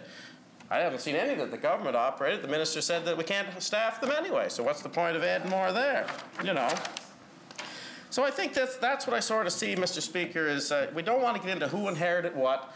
There is a government, there is an opposition, there's a third party. We're here. And it's important that we identify some of the issues that are out there, and let's focus on trying to provide a level of service to government. And, I think that's really important, Mr. Speaker. And I think there's 150 to 160,000 Islanders that are counting on this government to provide them the opportunity to have a doctor for every Islander and a medical service that they can get the treatment they're required that meets liability challenges, it meets the standards of accreditation, and that it's deliverable to Islanders in a reasonable fashion, Mr. Speaker. So with that, I'll conclude my remarks and hand it over to the seconder, Mr. Speaker. I think I gave him a lot of time. The honourable member from Charlottetown, West Royal. Well, yeah, thank you, Mr. Speaker. I don't think I'll need the podium. I think I can handle it. And this is a very, very important issue, and I think my colleague outlined it very accurately, that it should always be our goal. A doctor for every Islander should always be our goal. And I'm not sure when it changed. It seemed like when the speech from the throne just came out, it seemed like everything was a dead pivot. Okay, and a dead pivot in sporting world means that you just stop on a dime and you change direction, and that's never a good thing. Because when you do that, you lose control. And that's what I'm worried about. And looking at the system now and how we're talking to the people that we represent, they come to you. They don't say, "Oh, I want to be part of a medical hub or a home." They say, "I need a family doctor." Okay, and some of the most important and some of the most trying situations are when somebody without a doctor is trying to get medical support. And then you hear the words, you hear different things like they could be at stage 4 cancer, or they could be facing something catastrophic. And these are the type of things, with 16,000 people on the registry, we lose control over. And we don't have a focus on the plan. And you look at your plan and you look at the speech from the throne, and I talked about it extensively in here during my response to it. Okay, you had a line in there. It's the medical hubs or home are not going to be revolutionary. It'll be evolutionary. Well, I don't see it. I don't see that. We need to stay focused on people that we represent, and a lot of them are struggling. And people in my, okay, I might call for an adjournment.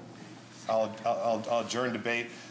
Seconded by the member from Cornwall Meadowbank. Shall we carry?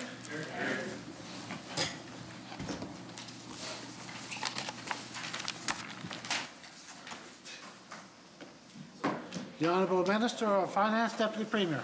Thank you, Mr. Speaker. I move second by the Minister of Transportation and Infrastructure that the first order of the day be now read. Shall we carry? Order number 1, consideration of the estimates in committee. The Honourable Minister of Finance, Deputy Premier. Thank you, Mr. Speaker. I move second by the Minister of Transportation and Infrastructure that this House do now resolve itself in a committee of the whole House to take into consideration grant of supply to Her Majesty. Shall carry. The Honourable Member from Tignish, Palmer Row, Deputy Speaker to the Chair, Committee of the whole House, please.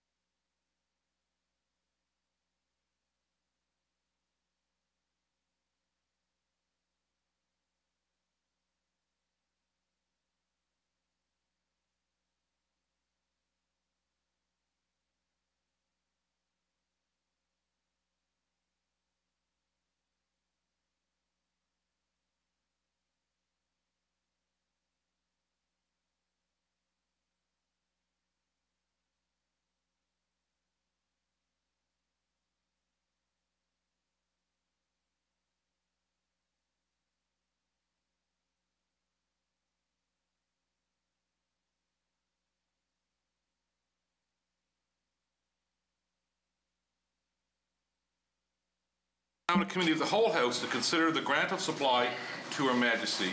A request has been made to bring a stranger onto the floor. Shall it be granted? Honourable members, we are beginning on page 34 of the Department of Economic Growth, Tourism and Culture. I will read that section momentarily.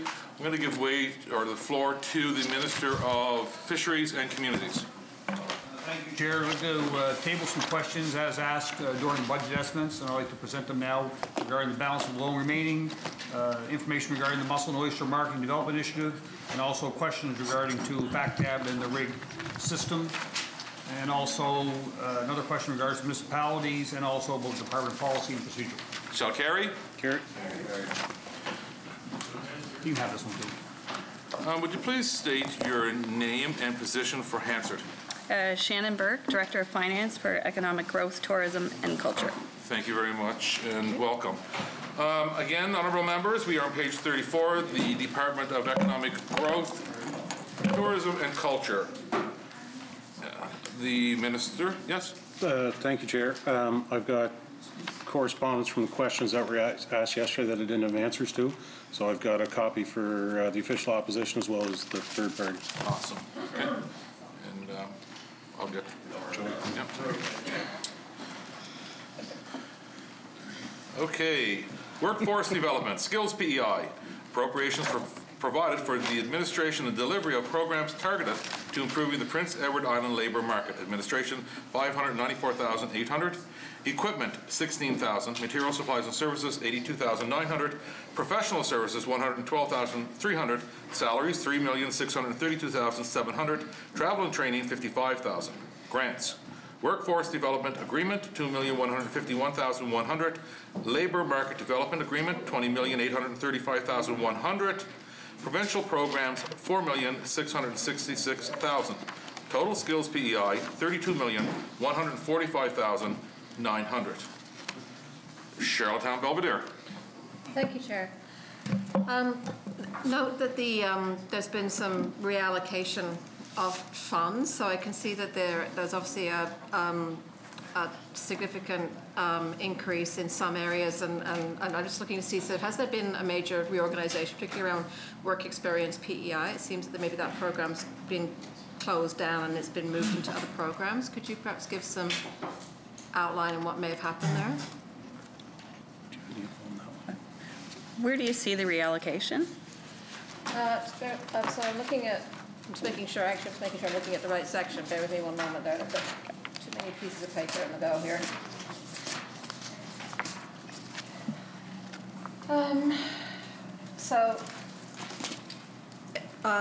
You have a training PEI. You've got an increase of $2.5 million. Employment assistant program is going up $1.2 million. Employment is going up $2 million. This is in forecasted budget. The self-employed program is $600,000. Labor market partnerships is $600,000, and work experience PEI is going up. So there's that variance. The work experience one, shows us $6.46 million, and then it's zero in the budget line, and it's equivalent, but your overall budget amounts are the same for the LMDA. So the LMDA overall hasn't increased, but there's been a really significant reallocation of funds, and what it looks like is that the work experience program has been wrapped up. Yeah. So that under the forecast column, that's actually what we had spent. Its actuals up to the end of January, which was when we were doing the forecasting process.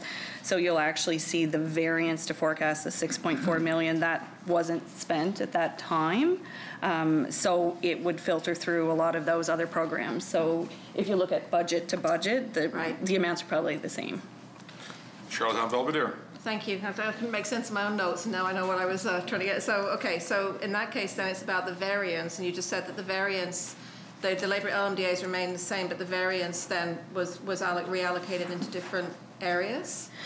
The variance would be what was left to spend to year end from January 31st to the end of March. So when we prepared the handouts, we prepared them based on what the actual expenditure was to the end of January. So we still had a couple of months left to spend that. So it would have been paid out through most of those programs. Charlottetown Belvedere. So then in that case, there hasn't been a significant change in how the funds are allocated in the LMDA in this new fiscal year? Or how you're expecting them to be allocated? Not so much the funds, but some of the program criteria is changing a bit to simplify it once again, because we've run into that problem as well, which I know yourself, Honourable Member, you had a couple constituents that run into problems. So we've reevaluated how we operate those programs and administer them. So there's changes there as well. The federal government has been great. They've been sending a lot of funds our way to help train and get people back into the workforce. So they've been great to work with and have gave us a little leeway with some of our programming as well. Charlottetown Belvedere. Thank you. And we know that under the LMDA that there's been a very direct connection from that to EI eligibility, which is obviously looks very different now than it did previously. And that has often been a barrier to people being able to access. How has that changed? And will those changes be ongoing or temporary? I hope it's ongoing. So obviously, COVID has helped us with that to get the federal government's ear on that, but there's still some work to be done on that. We're still working with the federal government on the EI because it is a barrier for people trying to get a different skill set and so forth, and they shouldn't be penalized with their EI by doing so. So I haven't had an update of where we're at with the federal government on that, but I know there's been ongoing conversations with my department and the feds on some different program ideas around that. Charlottetown Belvedere. Thank you. I know that the LMDA, the primary goal is to get people back into the workforce, and it's rather than having them remain on EI. Are they still considered to be on the EI roll if they are on a training program or other support program under an LMDA? Say that you mean? Are they still considered to be on the EI roles? Are they still counted as being on EI if they are in a program under an LMDA funded program? That's a good question. I don't know how they would count that. Yeah, they're certainly provided with the dollars as if they were, but yeah. Yeah, I don't know if we would count it as EI though. They would be provided with the dollars, but let me see what I can find out and I'll bring that back. Charlottetown Belvedere. Thank you. A couple of, it's a really specific question, but I'm going to ask it anyway. When we have had in the past stories of challenges for people where, especially when they're doing the part of the programming under self-employed, so starting a business, is that they get the funds are available, but the business support aspect, not so much. And we know that you have expertise in your department for that, but there is quite a separation, or there has been a separation between Skills PEI and the activities for labour management, the Labour Market Development Agreement, and Innovation PEI.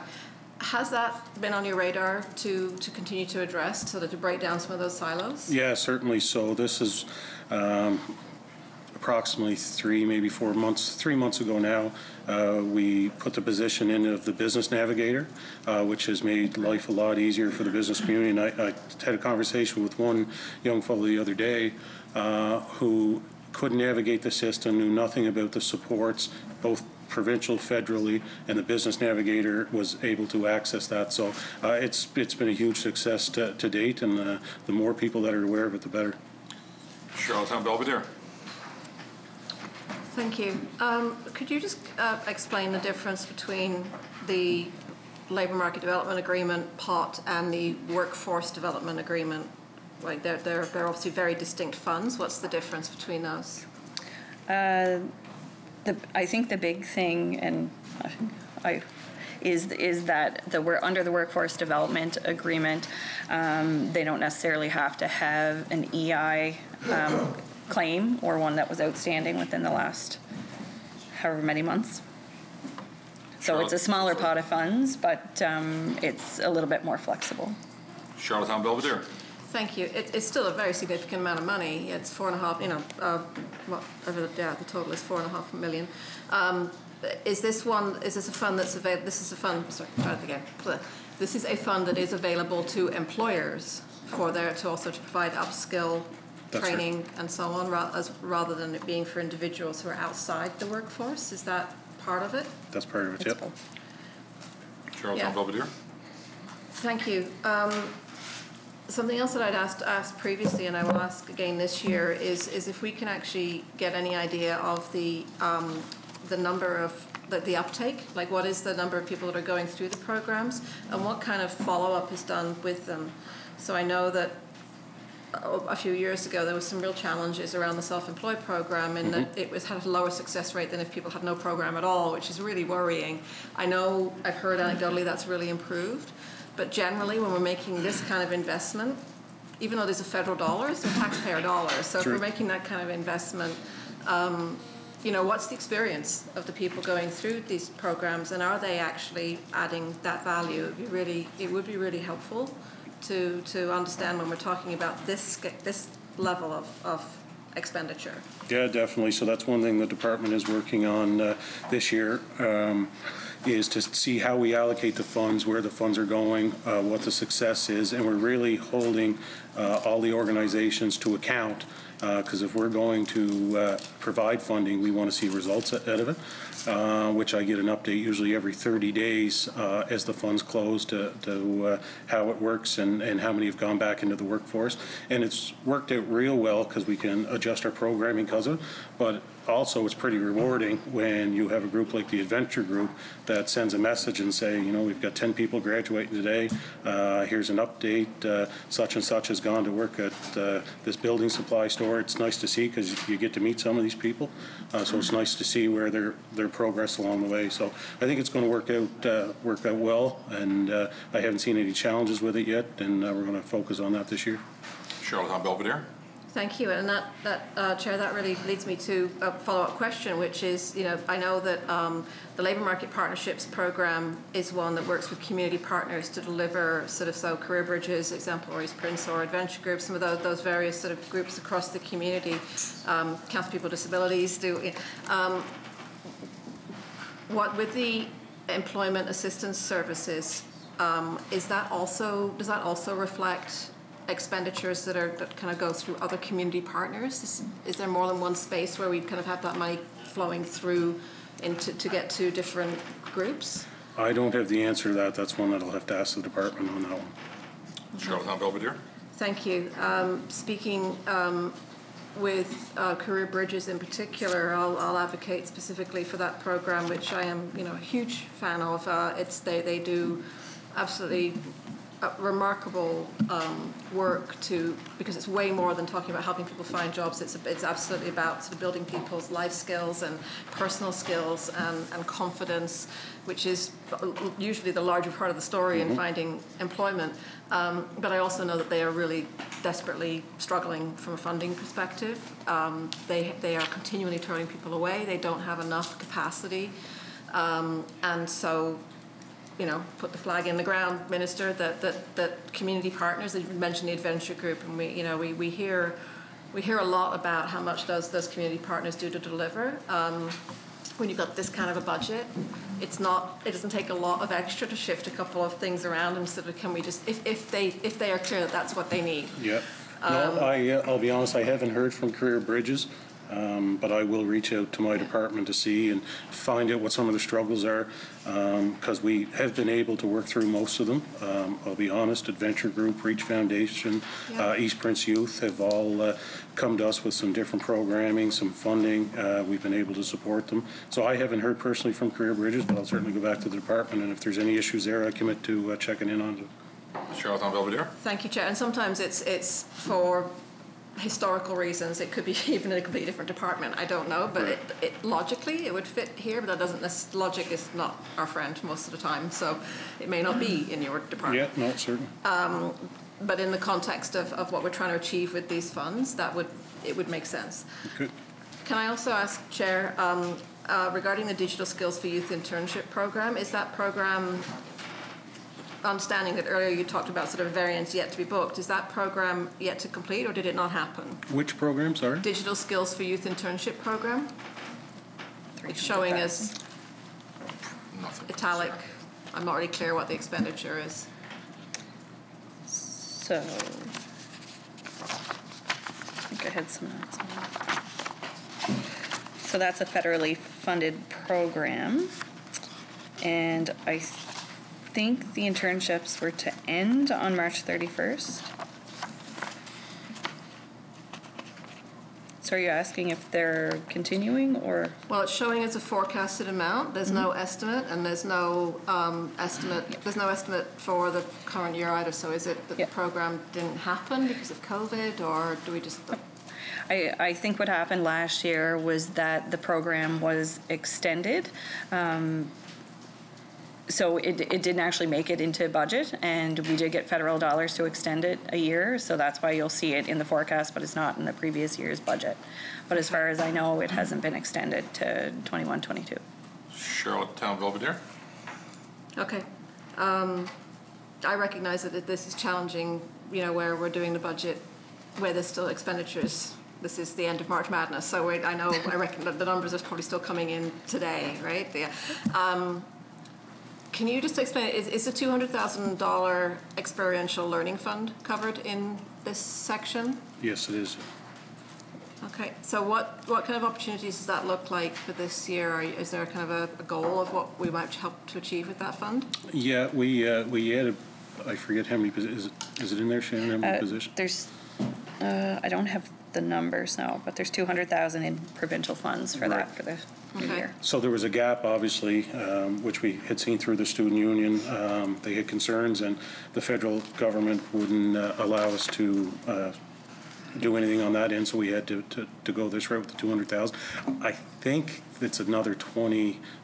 I better not say until I get the exact amount, but it's 20 or 25 positions that will be available with that 200,000.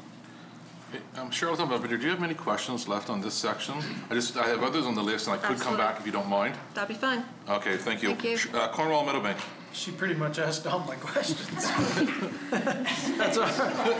That's all right. That's fine. We're saving time. But just on the salaries, I'm not sure if she asked that. I might have stepped out for that. But there's another 200,000. And this was the question I was going to ask. I got jumped ahead the other day, and I was just wondering what position that was, or what position. So we have a cost of living increase tied to the collective agreement of 69,200, and then we've increased. So most of the money that's spent in this division is federal dollars, and it's increased over the years, and therefore our reporting requirements have increased and the administrative work has increased. So we've also added 2 positions there to assist with some of the reporting that we have to bring back. Cornwall Meadowbank. Does the Labour Market Development Agreement carry over? If we don't spend the money, you mean? Yeah. 20%, I think. 20%, and this year the feds have given us tremendous leeway because of the amount of money that has been sent. Where most provinces were struggling to get rid of it, we've done a relatively good job. But yeah, 20% of it would carry over. Cornwall Meadowbank. So have they provided any flexibility in that LMDA spend as far as trying to restart the economy and that kind of stuff? Yes, this year they have. They were great to deal with. Cornwall Meadowbank. On the digital skills for youth, and I have no idea about this, but was that not used at one time for coding in high schools? That I don't know. Not to my knowledge, but I'm not sure on that. I'll check into that. Yeah, that's fine. Cornwall Thanks, Chair. Oh, I'm good. Charlottetown West Royalty. Thank you, Chair. We talked a little bit today about the micro loans and micro grants that we're kind of talking about. Would it be under skills? Like I have trouble looking at through your department or innovation. Oh, it's going to be through innovation. It's through the innovation budget. Okay. Does the department track uptake by groups for skills in such fields as BIPOC, LGBTQ, women and people with disabilities? So on the labor market data? Yeah. Yeah. Is it great data? I would probably say no, which is one thing we're focusing on this year is to get better data as a province. There's data as a country in each individual province, but we need to do a better job on our own for the province of PEI to track that. So that's an initiative we're doing this year as well. Charlottetown West Royalty. would you, I know that economic growth and I've taken a lead because of the cultural piece, and I guess I have to ask some questions in here because I don't really see where that, and you've supported those communities, and we've had discussions and conversations about that. Can you tell me what's been happening over the last year and how your department has improved in the service delivery or the coordination with communities and what you've been doing as minister? Sure. So all that would be through Innovation PEI, but I can kind of give you a high level until we get there. Sure. So a lot's happened in the last year. Obviously, it's been a year of learning. I know for me as minister, trying to understand and learn and kind of work with the different organizations and group has been rewarding, I'll be honest. We've had some good conversations with the BIPOC community. Tamara, I got to give Tamara credit. Every time I see her, she's got a smile that would just bright up a room, and she's a tremendous person. So we've been able to work with getting them some core funding.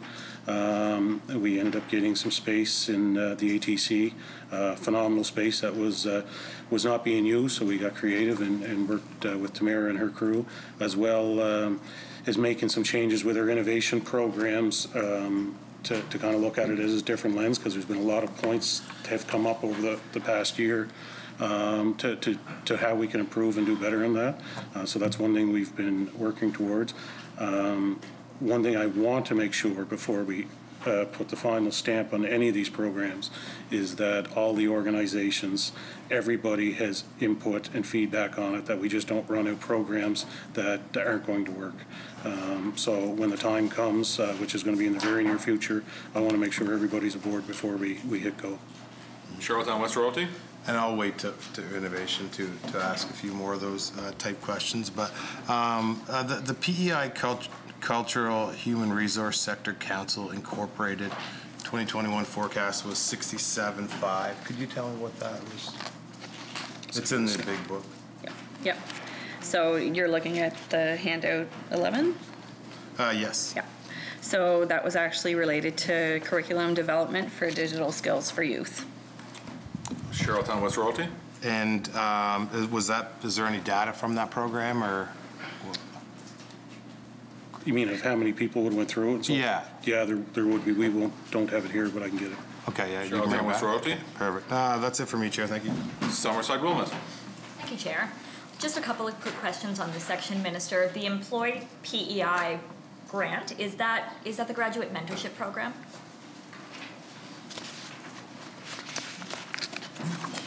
I'm looking I don't believe so, but we'll check.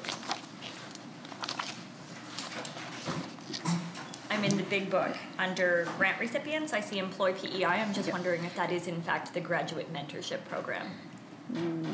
No, it's wage subsidies. Employ PEI is wage subsidies. Awesome. Can you tell me where I would find the graduate mentorship program?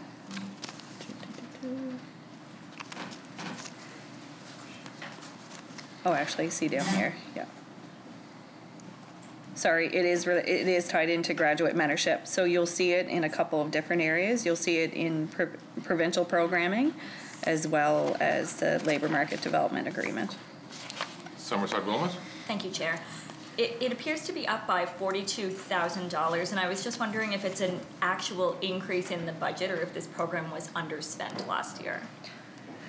So the forecast line item is just what we had spent up until January 31st. So, which was when we were preparing these handouts. So the actual expenditure up to March 31st, we don't have that here yet. Summerside Wilmot? Thank you, Chair. Have you considered expanding this program any further?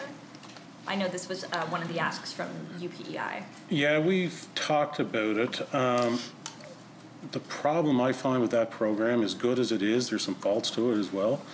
We see a lot of repeat businesses that are using that program. So it's designed to take somebody that's graduated and put them into a full-time job, where I'm starting to see that program.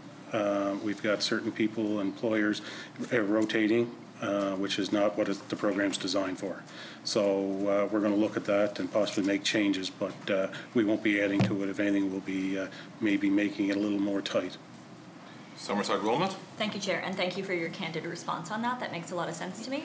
No further questions on this section. I do have one question on the handout you provided. I don't know if Sure, yeah, that's fine. if that would be okay.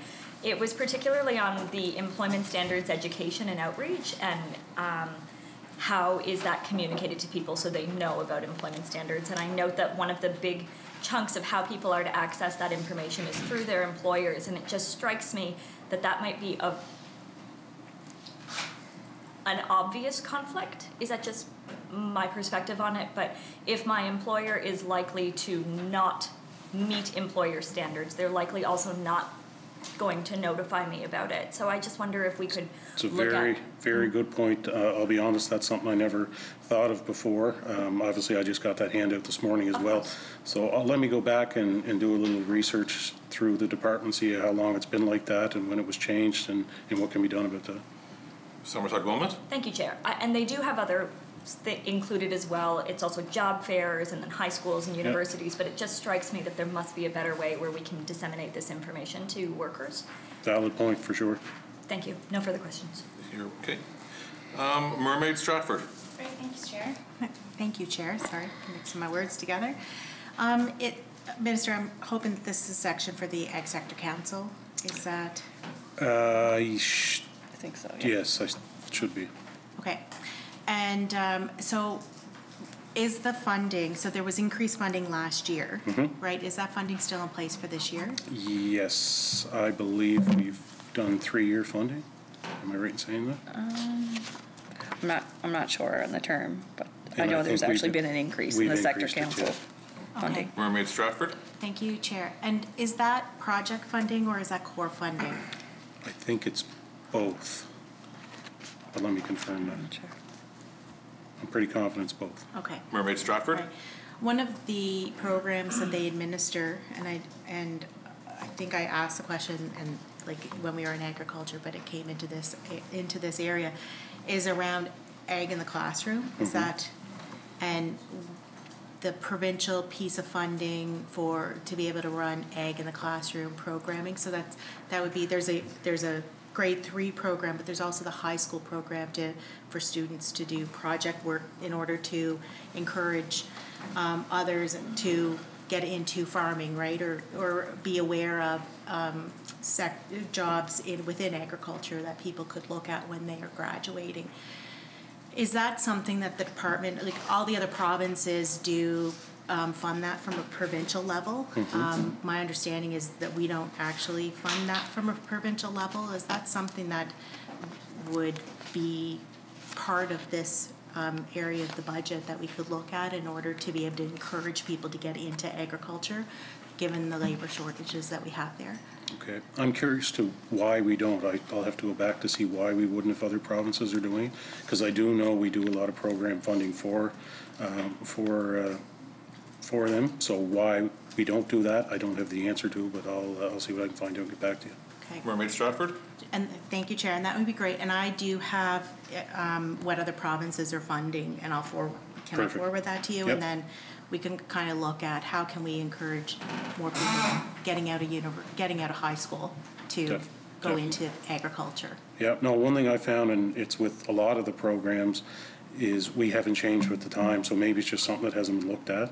I'm not sure if the request has come in and we denied it, but let me go back and check into it. Thank Mermaid you. Stratford. And just one other comment, I know that there's funding federally that they've just received, but it would be great if we can, like other provinces, be able to offset that and maybe expand what we're offering. Great, thanks, Chair. You're welcome. Charlottetown, Victoria Park. Thank you, Chair. And I just have a question on the handout, if that's. So just looking at the growth of the IT sector, I took part in a Zoom meeting put on by a group of women and extraordinary women in trades, and it was Building Bridges, it was called, and it was talking about growing the IT sector. And what a kind of a perfect opportunity to engage women, because we have a lot of women in low-paid work, and we have a shortage of workers in IT. And so I notice here you're kind of looking at having a recruitment specialist role, talent recruitment specialist role to address labor gaps. And I'm wondering if that's a conversation that you've had, or if that's something that you're hoping that this person will do, or what? I haven't had that conversation, but that sounds like it would be a perfect opportunity for that workforce integration fund, that $4 million pot, because that's what it's designed for. If there's any organizations out there that think they could roll out a program, I do think the federal government is giving us leeway on some of them funds. It might be something we could look at to speed that process up as well. But I can go back and check with the department to see what work they have done, and I can let you know. Charlottetown Victoria Park. Thank you, Chair. I'm good for now. Okay, Charlottetown Belvedere. Thank you, Chair. The provincial grants, provincial projects line in under provincial programs. So you'd mentioned that this is, there was a couple of other items earlier that had been mentioned, but it's obviously a significant, if I'm reading this right, significant budget line. Could you just explain a bit more about what is encompassed under that line item? Yep. So in terms of the increase in the budget, the proposed workforce development agency is in there, which would be a new item. We have our CW, LPN, and RN upskilling, the experiential learning fund, which we talked about. There's additional funding going to Adventure Group and the Reach Foundation for attendees for the training to top up their training allowance so that it matches what they would receive on EI. And then we have some sector council increases, and then we've added some extra money if there was any sort of gap in terms of training because of things that didn't happen in the previous year, or training that had to happen to improve people's skills related to changes as a result of COVID. So there's actually, we put an additional $2.5 million in there to cover those items in the new year. Charlottetown Belvedere. Thank you. Okay, it's really particularly good to hear the RCWLP and upskilling piece. The workforce development agency is actually coming in under a line separate from that, so you said that's $750,000. What's the role of that agency different from the other, like you said, Business Navigator and all the other sort of? So what this is going to do is get us better data. So we're getting data from all the provinces on our own under a federal lens, but we need better data here on the island, that we can act quick, we can maneuver quick. So it's going to be real-time data that we can work with. Charlottetown Belvedere. Thank you. And is that data just specifically about labor market data, or is that a little bit more expansive? I don't have all the details of what it looks like yet, but the majority, from my understanding, is the labor side of it.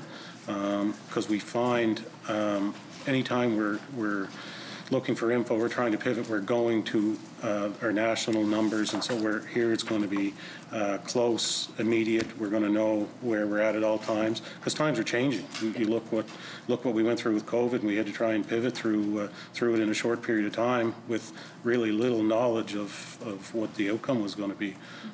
So this is going to be real-time data that's going to help us out. Charlottetown Belvedere. That's really great to hear. I mean, I think my colleague just spoke prior from Charlottetown Victoria Park about sort of the, what do we do? Where's the gap there for women who want to enter into the IT field, and how do you get in? It's great if we've got somebody doing labor gaps from the employer's perspective, but what about people who want to enter, and how do we understand?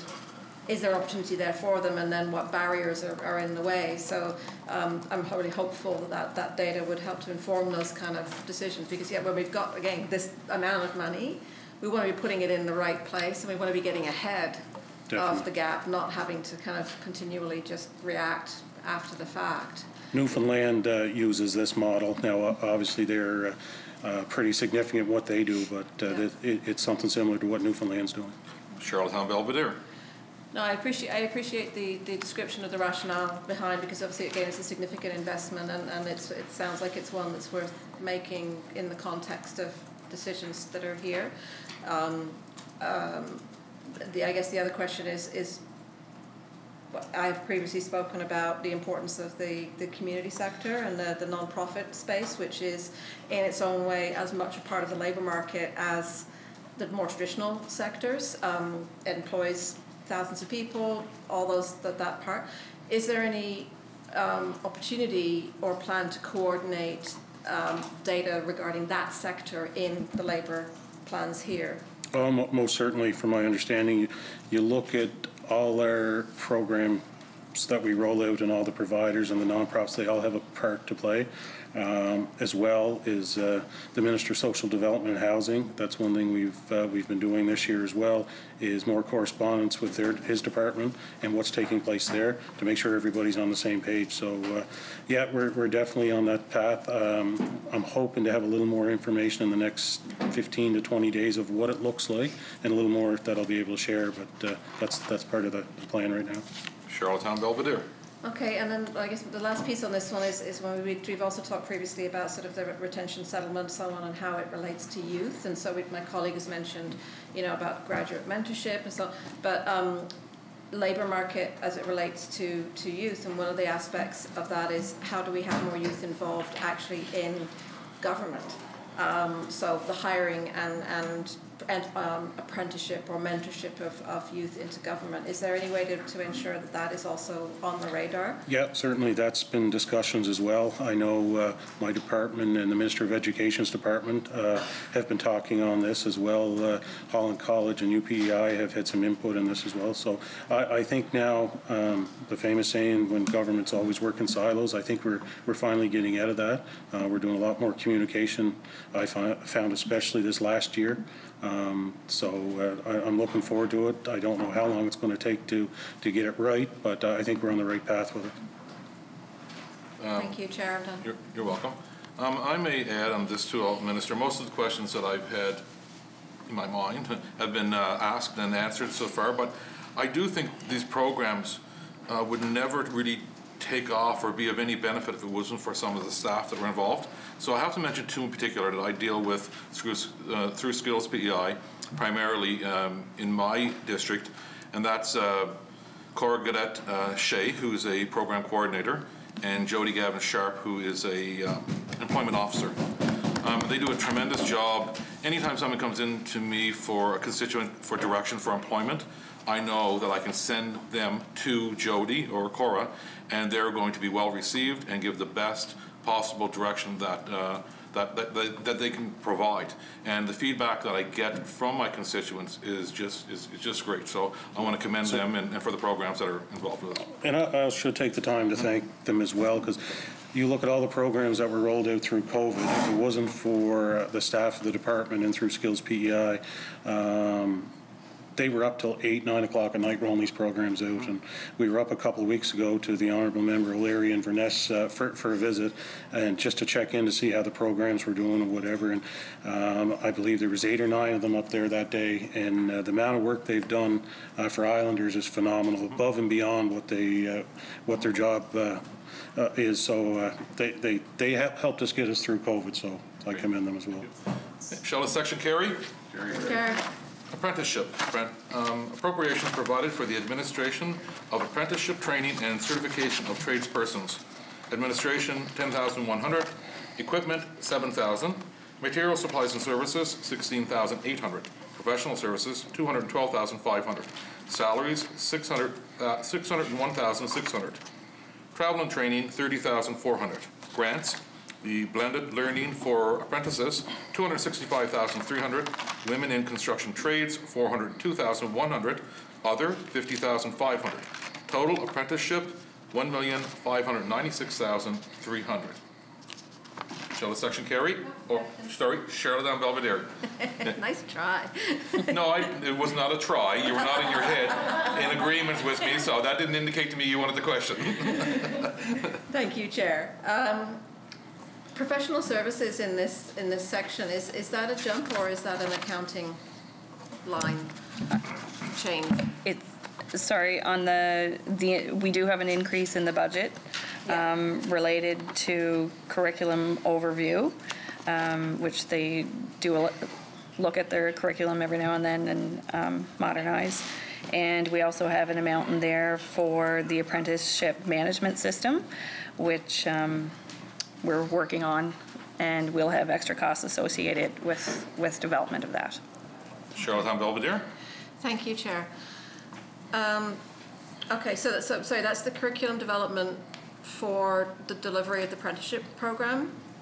It's curriculum overview. Oh, okay. So it would be, I believe it's part of the harmonization project to make sure that curriculum and outcomes are similar across the Atlantic provinces. Charlottetown Belvedere. Thank you for that clarification.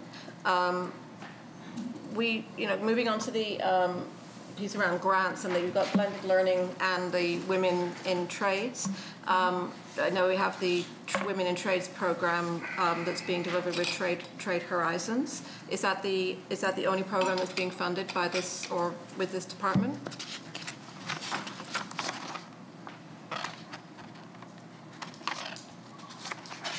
I'd have to take that information back. Charlottetown Belvedere. Are there any federal funds that we're able to leverage to support women in trades, in addition to the funds provided through the department? There would be federal funds associated with this, yes. Charlottetown Belvedere. Thank you. I know that the program is delivered in partnership with Women's Network PEI and the Construction Association of PEI, is that correct?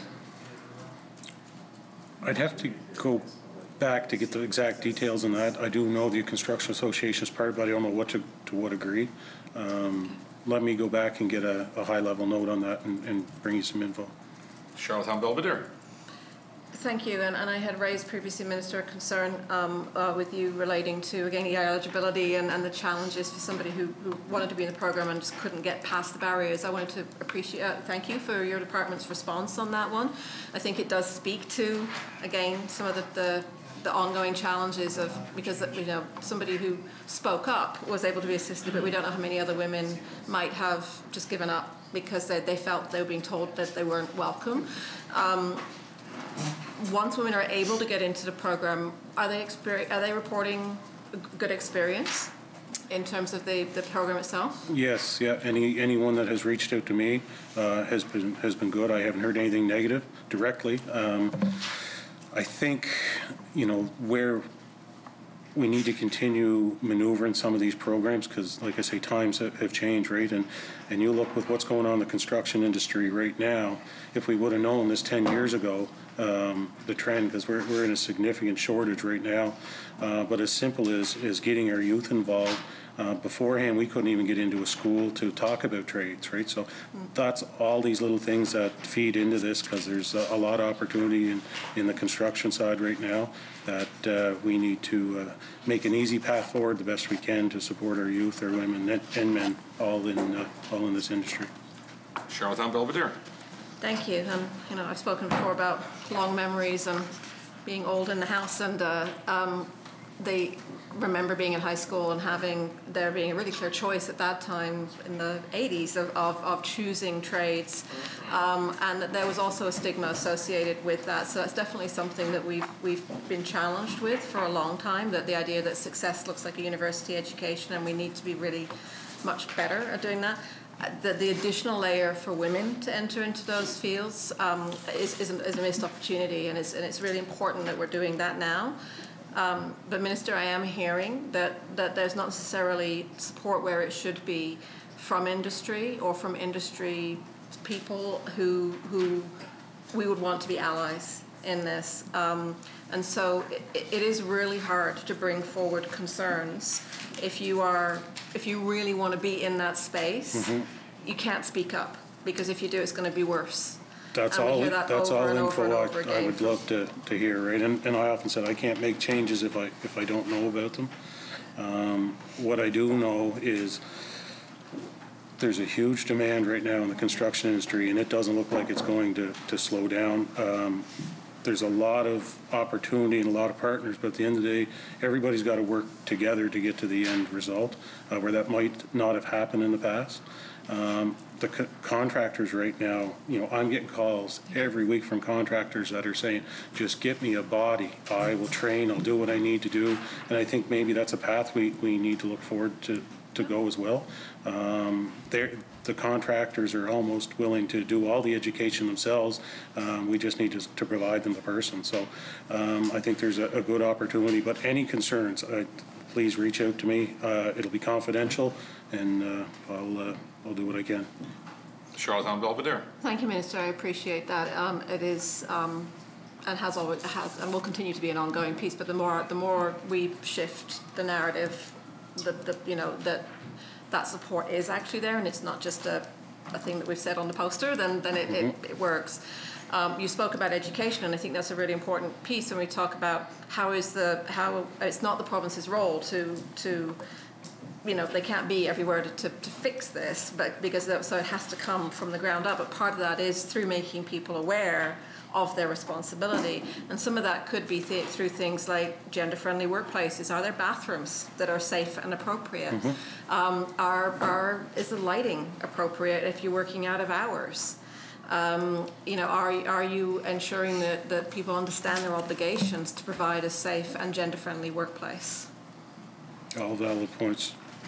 Charlotte Belvedere. Sorry, I missed that. No, all valid points. Like I say, feel free to reach out, and I don't mind having a one-on-one, getting as much info as I can from everyone and anybody that might have concerns on that.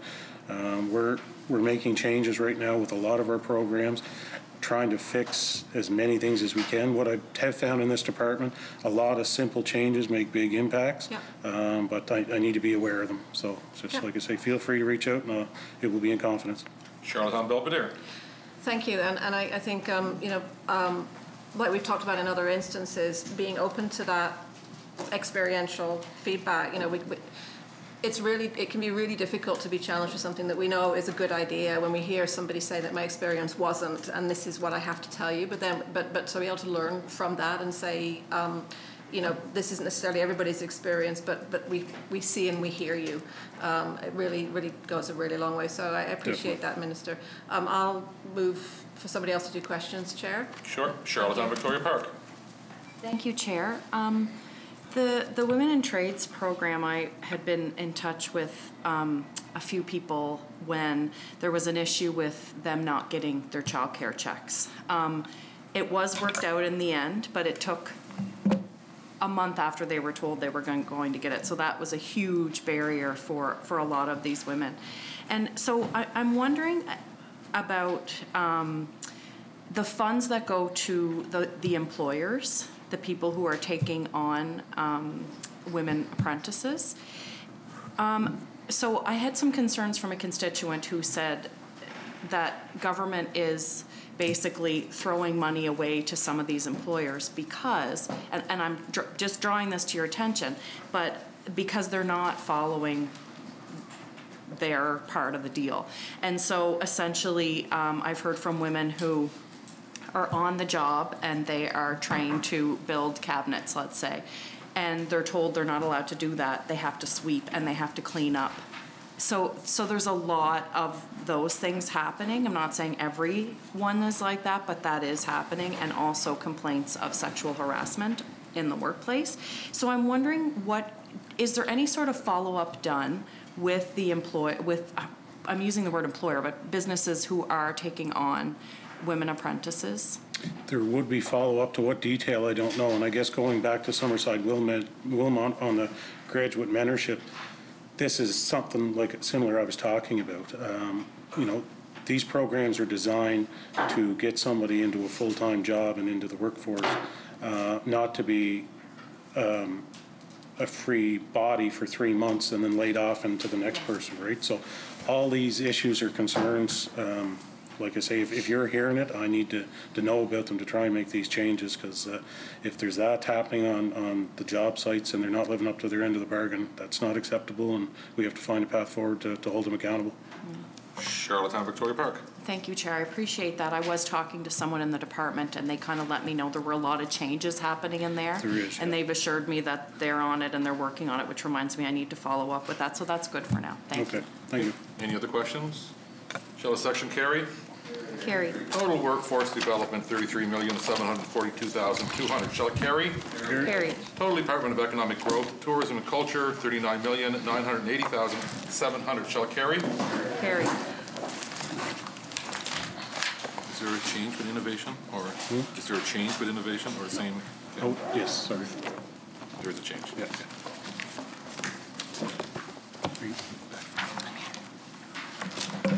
think it's innovation we're going with now, is it? Next? Okay. Yeah, he thought you were leaving. No, no change. No change. Okay, honorable members, we will be now moving on to Innovation PEI, which would be page 35. So 36. 36, Innovation PEI. Corporation management. Appropriations provided for the administration of the corporation. Administration, $227,700. Equipment, $12,500. Material, supplies, and services, $20,000. Professional services, $50,000. Salaries, $1,238,200. Travel and training, $32,000. Total corporation management, $1,580,400. Shall the section carry? Total corporation management, $1,580,400. Shall carry. Business development, business attraction, and emerging sectors. Appropriations provided for leading the attraction of new businesses and business partners to the province, which complement the provincial economy. Salaries, $964,600. Travel and training, $37,500. Total business attraction and emerging sectors, $1,002,100. Shall the section carry? Charlottetown Belvedere. Thank you, Chair.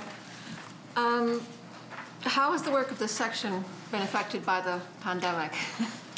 It's been affected drastically, but it's worked out relatively well. So obviously through innovation and the business attraction, the planes were in the air at all times, and there was staff on them trying to recruit and bring business here. So it's all changed to online now, but it's worked out real well considering, you know, we're in a world pandemic right now that everybody's in the same boat. So I've talked to the staff on this, and for the most part, it's worked relatively well.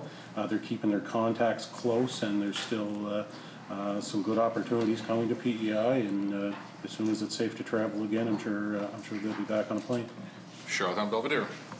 Thank you, Chair. Do you see, or have you had feedback from the department they're really going to be rethinking about how they do that business outreach, though, in the future as well? Because the tradition is going to change. Oh, definitely. It's one thing with COVID. We've learned things that we didn't think could be done before, and this is exactly one of them.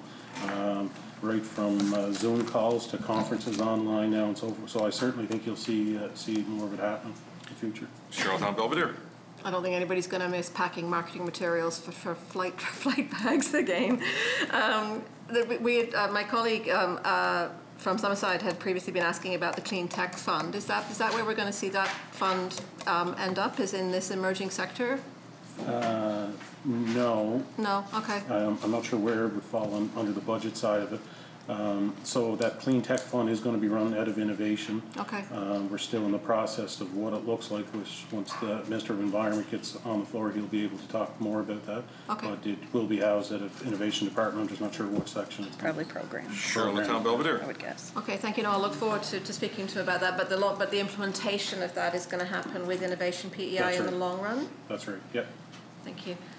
Charlottetown Belvedere. Thank you. And I know we have sort of the existing kind of model that looks with biotech, and kind of the food hub partnership and those other things. So we're looking at potential. I guess the other minister will answer, but it's that kind of an idea about the funds and the management coming through under the innovation umbrella. Yeah, exactly. So Okay. the details are still being finalized. What's that looks like, and I know the Minister of Environment, when he gets on, he'll be able to talk to it a little more. On the food side, which I know you mentioned yesterday, we've got some real good initiatives, which I'm just not quite ready to announce yet. But I think you'll be quite happy when the time comes that we can speak about it. But we're close, and there's something in the works there. Charlottetown Belvedere. More exciting news. I appreciate that, Minister. Thank you, Chair. Cornwall Meadowbank. No, she took my question again. Shall the section carry? Culture Development and Growth Fund. Appropriations provided for the Culture Development and Growth Fund. Equipment, $700. Material, supplies, and services, $1,900. Professional services, $10,000. Salaries, $486,000. Did someone? We're getting on the list. Sorry. Okay. Salaries, $486,500. Travel and training, $11,800. Grants, $3,642,100. Total Culture Development and Growth Fund, $4,153,000, Charlottetown Belvedere. Chair. So we know that the cultural development and growth fund has come out of the strategic action plan. That's going into its 4th year, I think. Is that correct? 4th year. Charlottetown Belvedere. The primary activity of this area is under the grants, which are significant. Almost $2 million. Is that correct? Sound about right? Looking at the line again now. 3.5 million. 2 million specifically to the cultural industry is what you've got in your breakdown. Yep. Could you tell me where the other 2 million are going? Or is that just a variance? No, there's actually, what happened in the current year, the culture grants were actually run out of 2 different areas, one within the department and one within Innovation PEI. But we've consolidated them to Innovation PEI, and unfortunately in the process we had missed some of the grants in the handout. So most of them are related to performance venue funding. So there's an additional 900 and some thousand to Confederation Centre, some 88,000 to ARSA, and there's a small amount of funding to Theatre PEI. Charlottetown Belvedere. Thank you. That's kind of, I was going to ask you where they were, so that makes sense. Yeah, so that was the... Apologize. No, so that's the venue grants that were previously administered by Mark Derry and his... That's correct. Is that right? Okay, so Confederation Centre, the Guild, and other smaller venues. Okay, thank you. Charlottetown Belvedere. Thank you. So when I look at the the list of the grants in here, so you've got some really large recipients, like and the Guild show up in here again as with grants as industry grants rather than their venue grant. Is there a reason why sort of they would then come back and get additional grants on top of, or were they for specific events, or? It could be. We don't have what that would be. I'll have to Okay. check with the department to see what that extra grant is. Okay. And a piece of this in terms of how they were categorized would be because some were administered previously by the department, and when we moved to Innovation PEI, the database just wasn't set up to categorize them appropriately. So some could be in there, but they're actually related to performance venue. The hour has been called.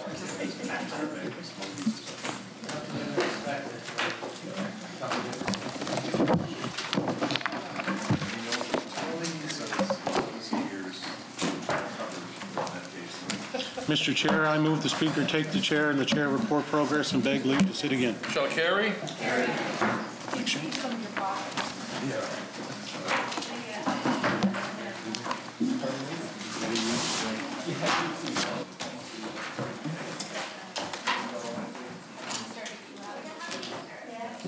the weekend. Enjoy your weekend. I just sent you another email. Yeah, I saw it there, yeah. That one's a good one, though. That one's highlighted as bike friendly. Yeah. You probably have it on your list.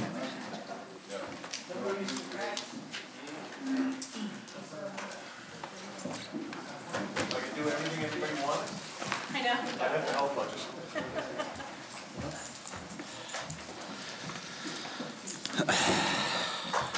Mr. Speaker, as Chair of the Committee of the whole House having under consideration the grant of supply to Her Majesty, I beg leave to report that the committee has made some progress and begs leave to sit again. I move the report of the committee be adopted. Shall it carry?